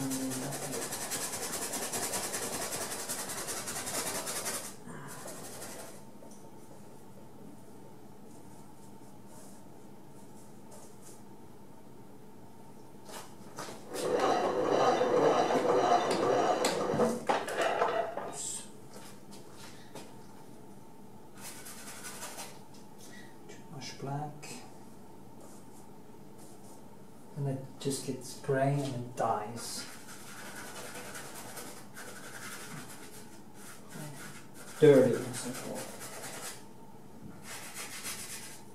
So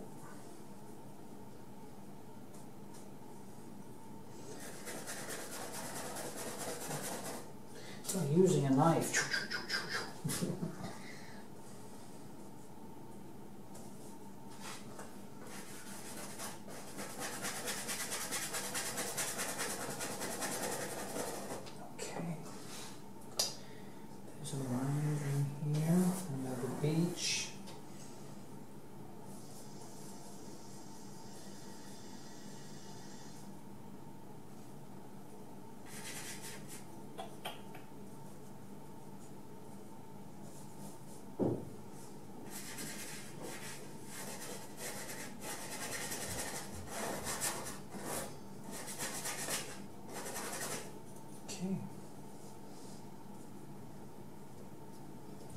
Now there are some small waves here,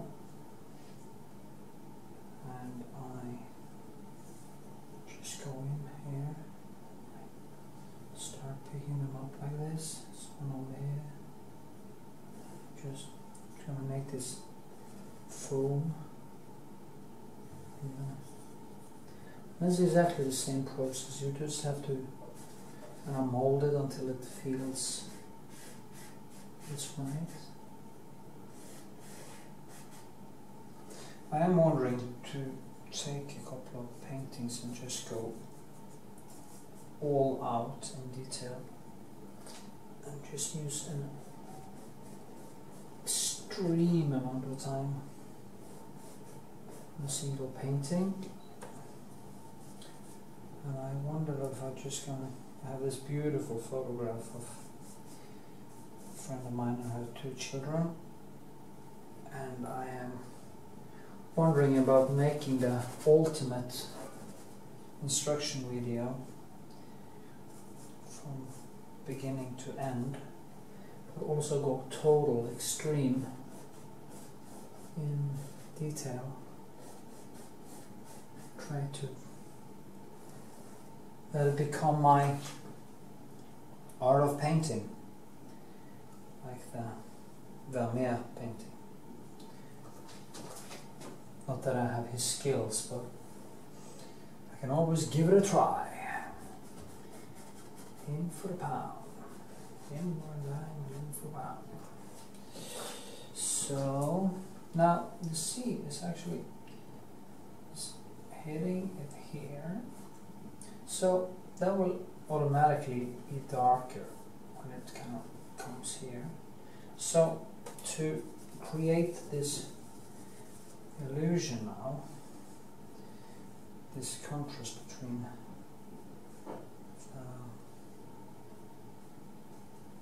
waves that break, I need to go this way, drag it. Well, this is how I'm thinking. I'm trying to think in directions all the time to get it to feel right.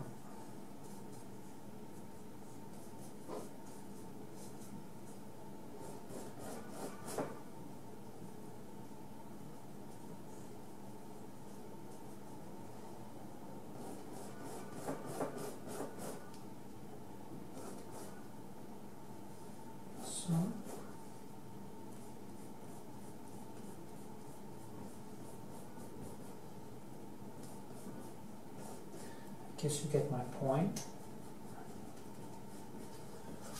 There are breaks there, and also some lights coming here. Oh, shit, too much.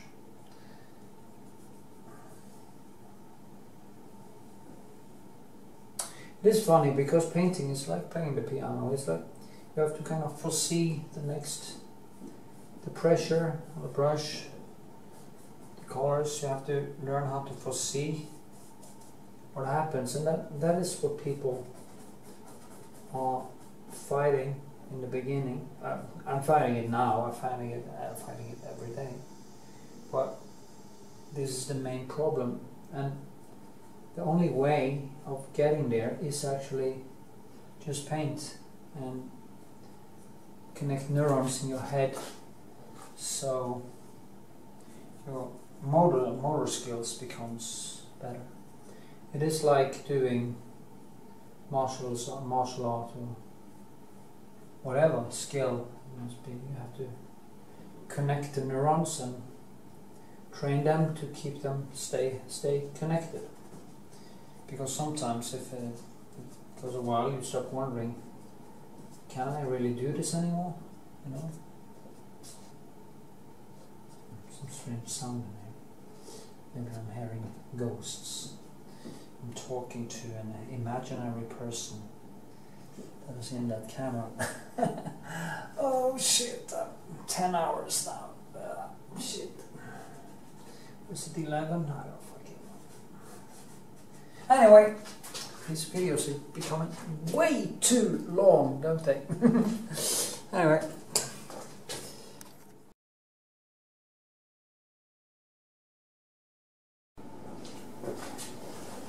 Yeah. Well, I'm full of paints. The clock is now 1 in the afternoon and I'm shit tired.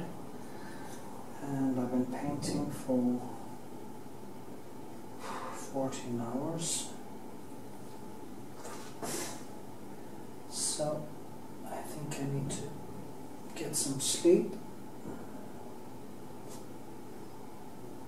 I haven't gone over the whole thing. I guess I have to make it dry a little bit and do a little touch up. Because now all the colors are kind of turning to mush when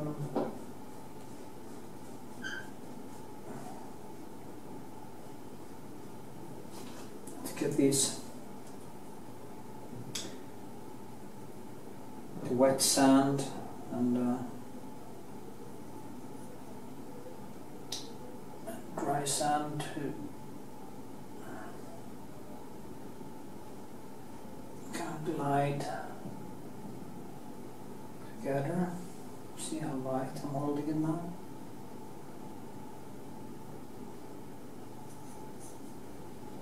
So my back hurts. And I'm hungry. Well, I'm going to leave it now and I'm going to do a little touch up for the day. So, yeah.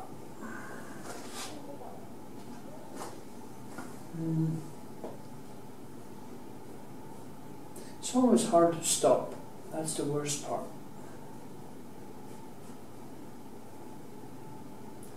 When to stop?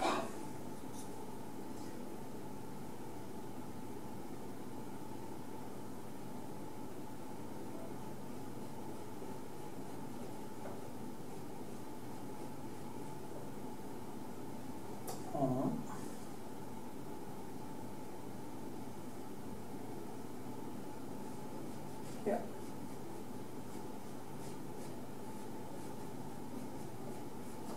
It's a small, minor things I can do another day.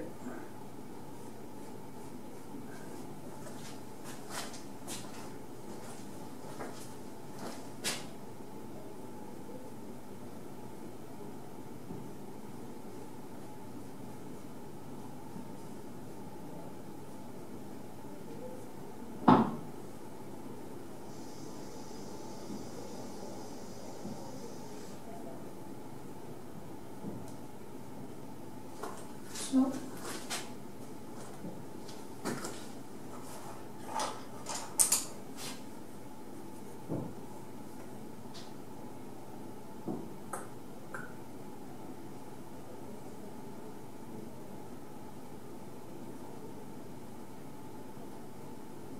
see how the light pops out when I do that?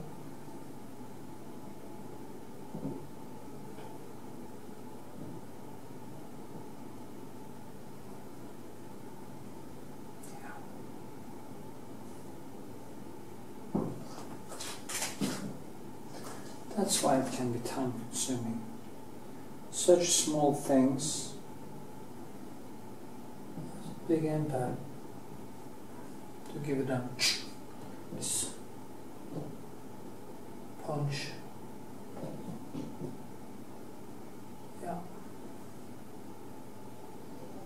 And do some more light behind here. So I think for now.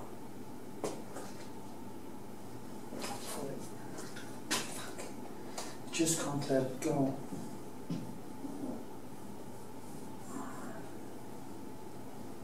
You're filming me now.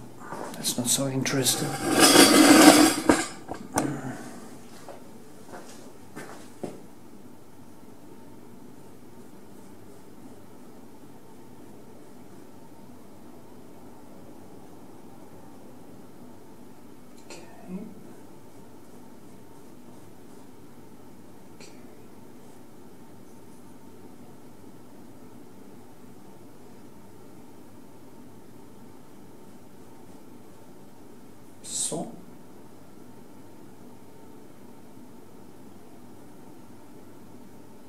It's a little lump of sand there.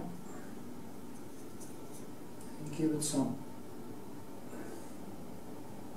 spatial feeling.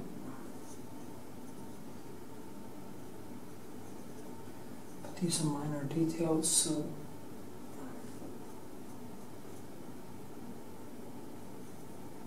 some yellow.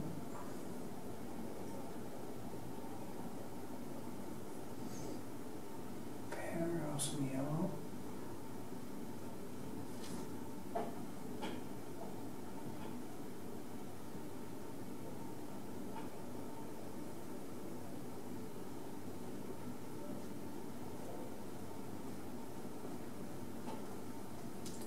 Okay.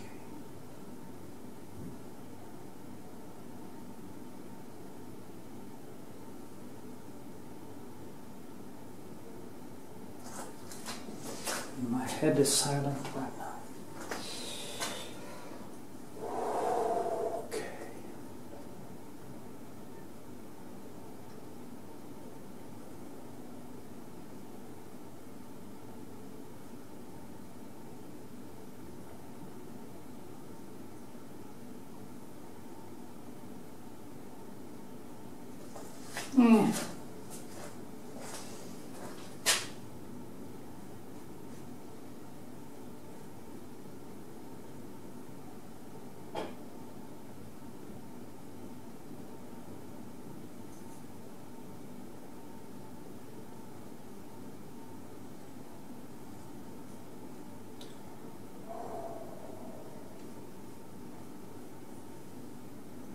Maybe I'll have a heart attack.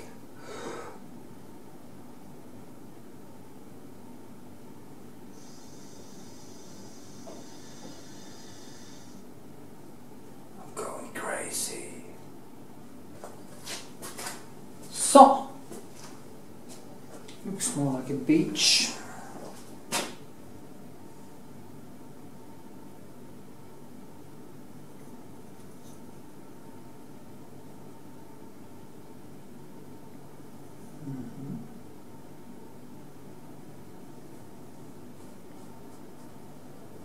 Some seaweed laying around.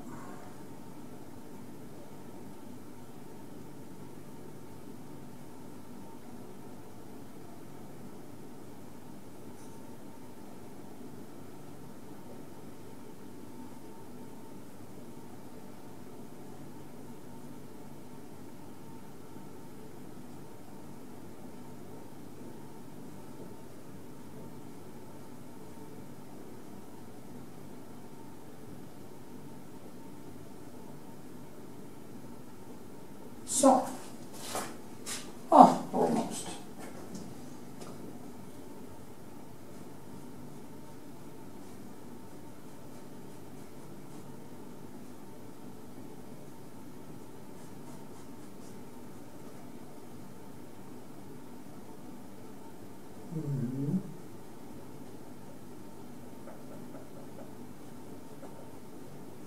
Okay, we just have to let it dry.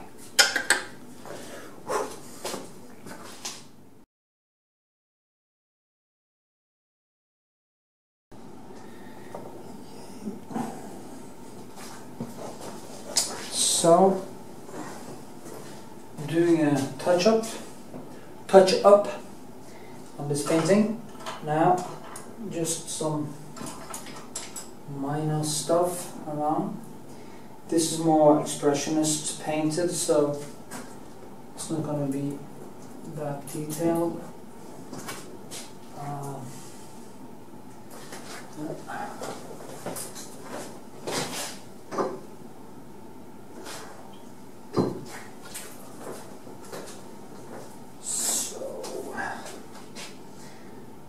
Put in some small things, some lights and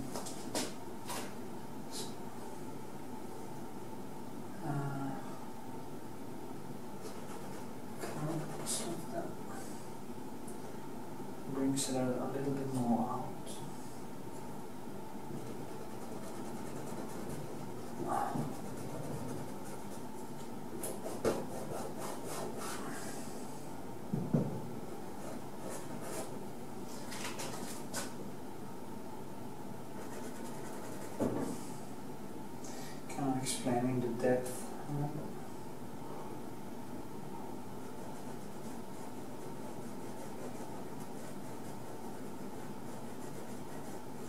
use thin lines. And you see the motions I'm using? It's like I'm trying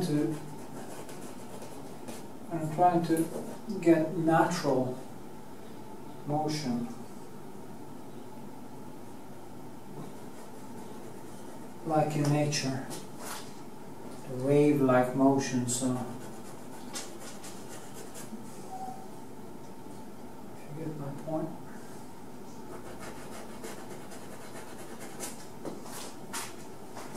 Yeah. Exactly.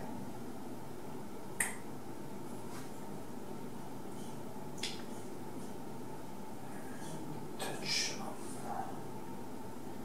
red, actually.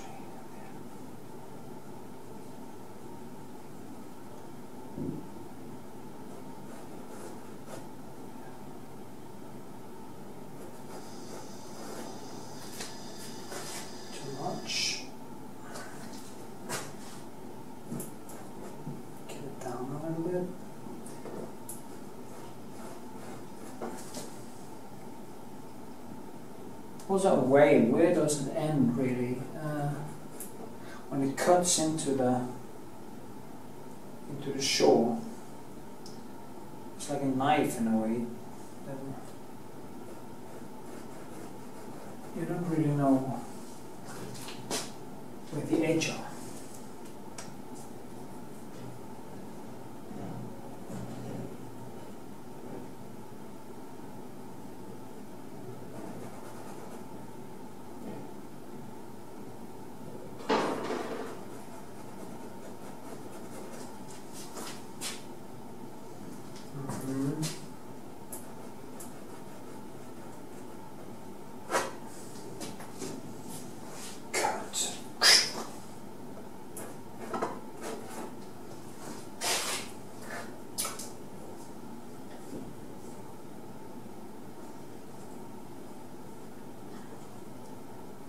It's really hard to know where to go now, because if I go further I have to kind of start detailing something. I have to start detailing everything. And you can't, it has to be an expressionist or totally clear. It can't be both in a way. Well, it can, but if I start doing a lot of details here, I have to start doing details over there. Then I'm off to a painting that will last me and continue working with it for months, not months, but weeks maybe. But that's not the point this time. I keep it a little bit loose. And I have to deliver it today, so I guess just get some lights in here. My fingers.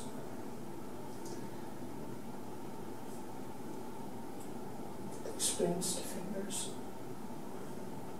So the sun is coming in here, so has to have some light there.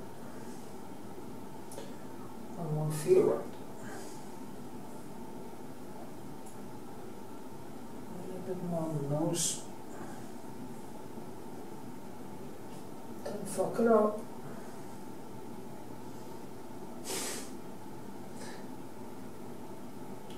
It's funny because when you have almost, I was finishing a still life today of a shell and a brick. And I was talking to my father on the phone when I was painting, and I said, "Oh, it's finished now." And then I did something. I have no fucking clue what it was. 3 hours later, I was screaming. That was a small painting, small one, and it drove me nuts. I'm not even sure if I saved it, but I think it became okay in the end. But I have to had to take away a lot of colors I put on it and just start over again. And it's because I did that fucking extra brushstroke that kind of killed the, you know, when you have colors and light, you have to come to a certain point, and you mustn't go over that point, or because more bright colors doesn't mean more light. So light is just points, like that point there, just boom, it explains the elbow, and then I link them together with a line that comes down there. And now I see that because of this one can fall in, so I have to pull that one out.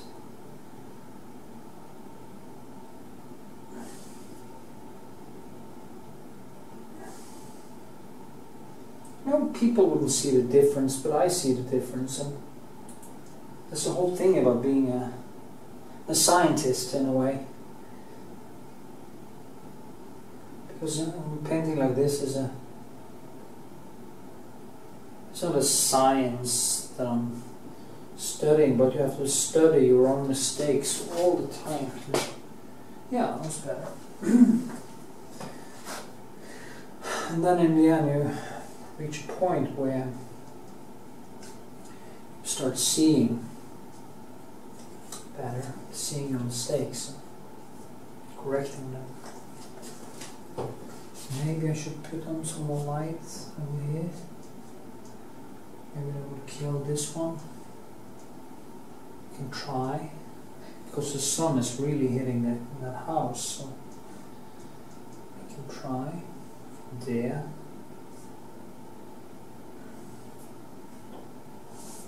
Like this.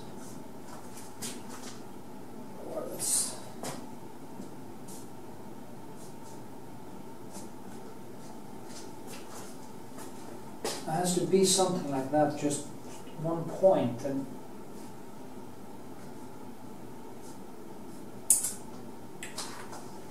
maybe, yeah, that one must be more yellow, I think.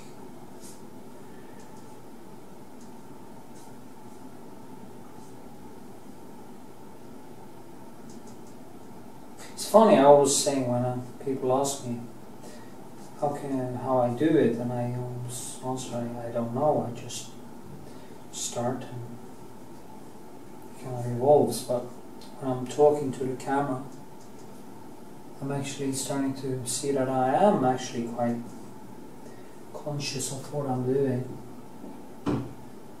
It isn't all a coincidence.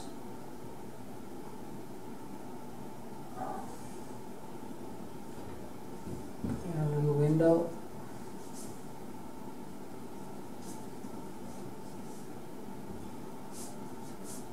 Here. Yeah.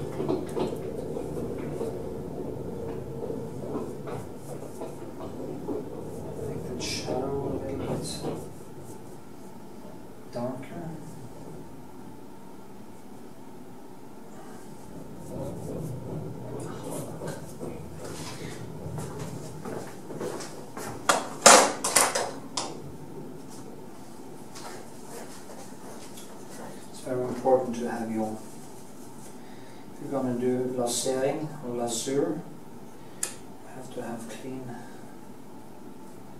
mustn't be any white, no? Because then everything is just stirred up. So.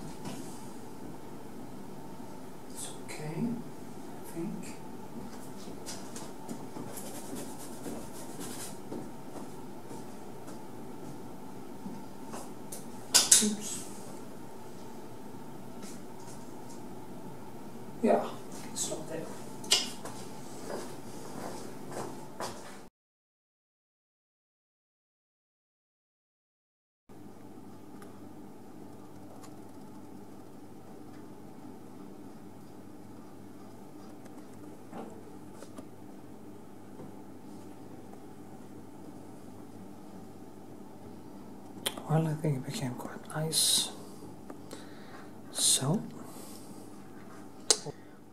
okay, thank you for getting to the end of this video. I hope you enjoyed it and learned something from it.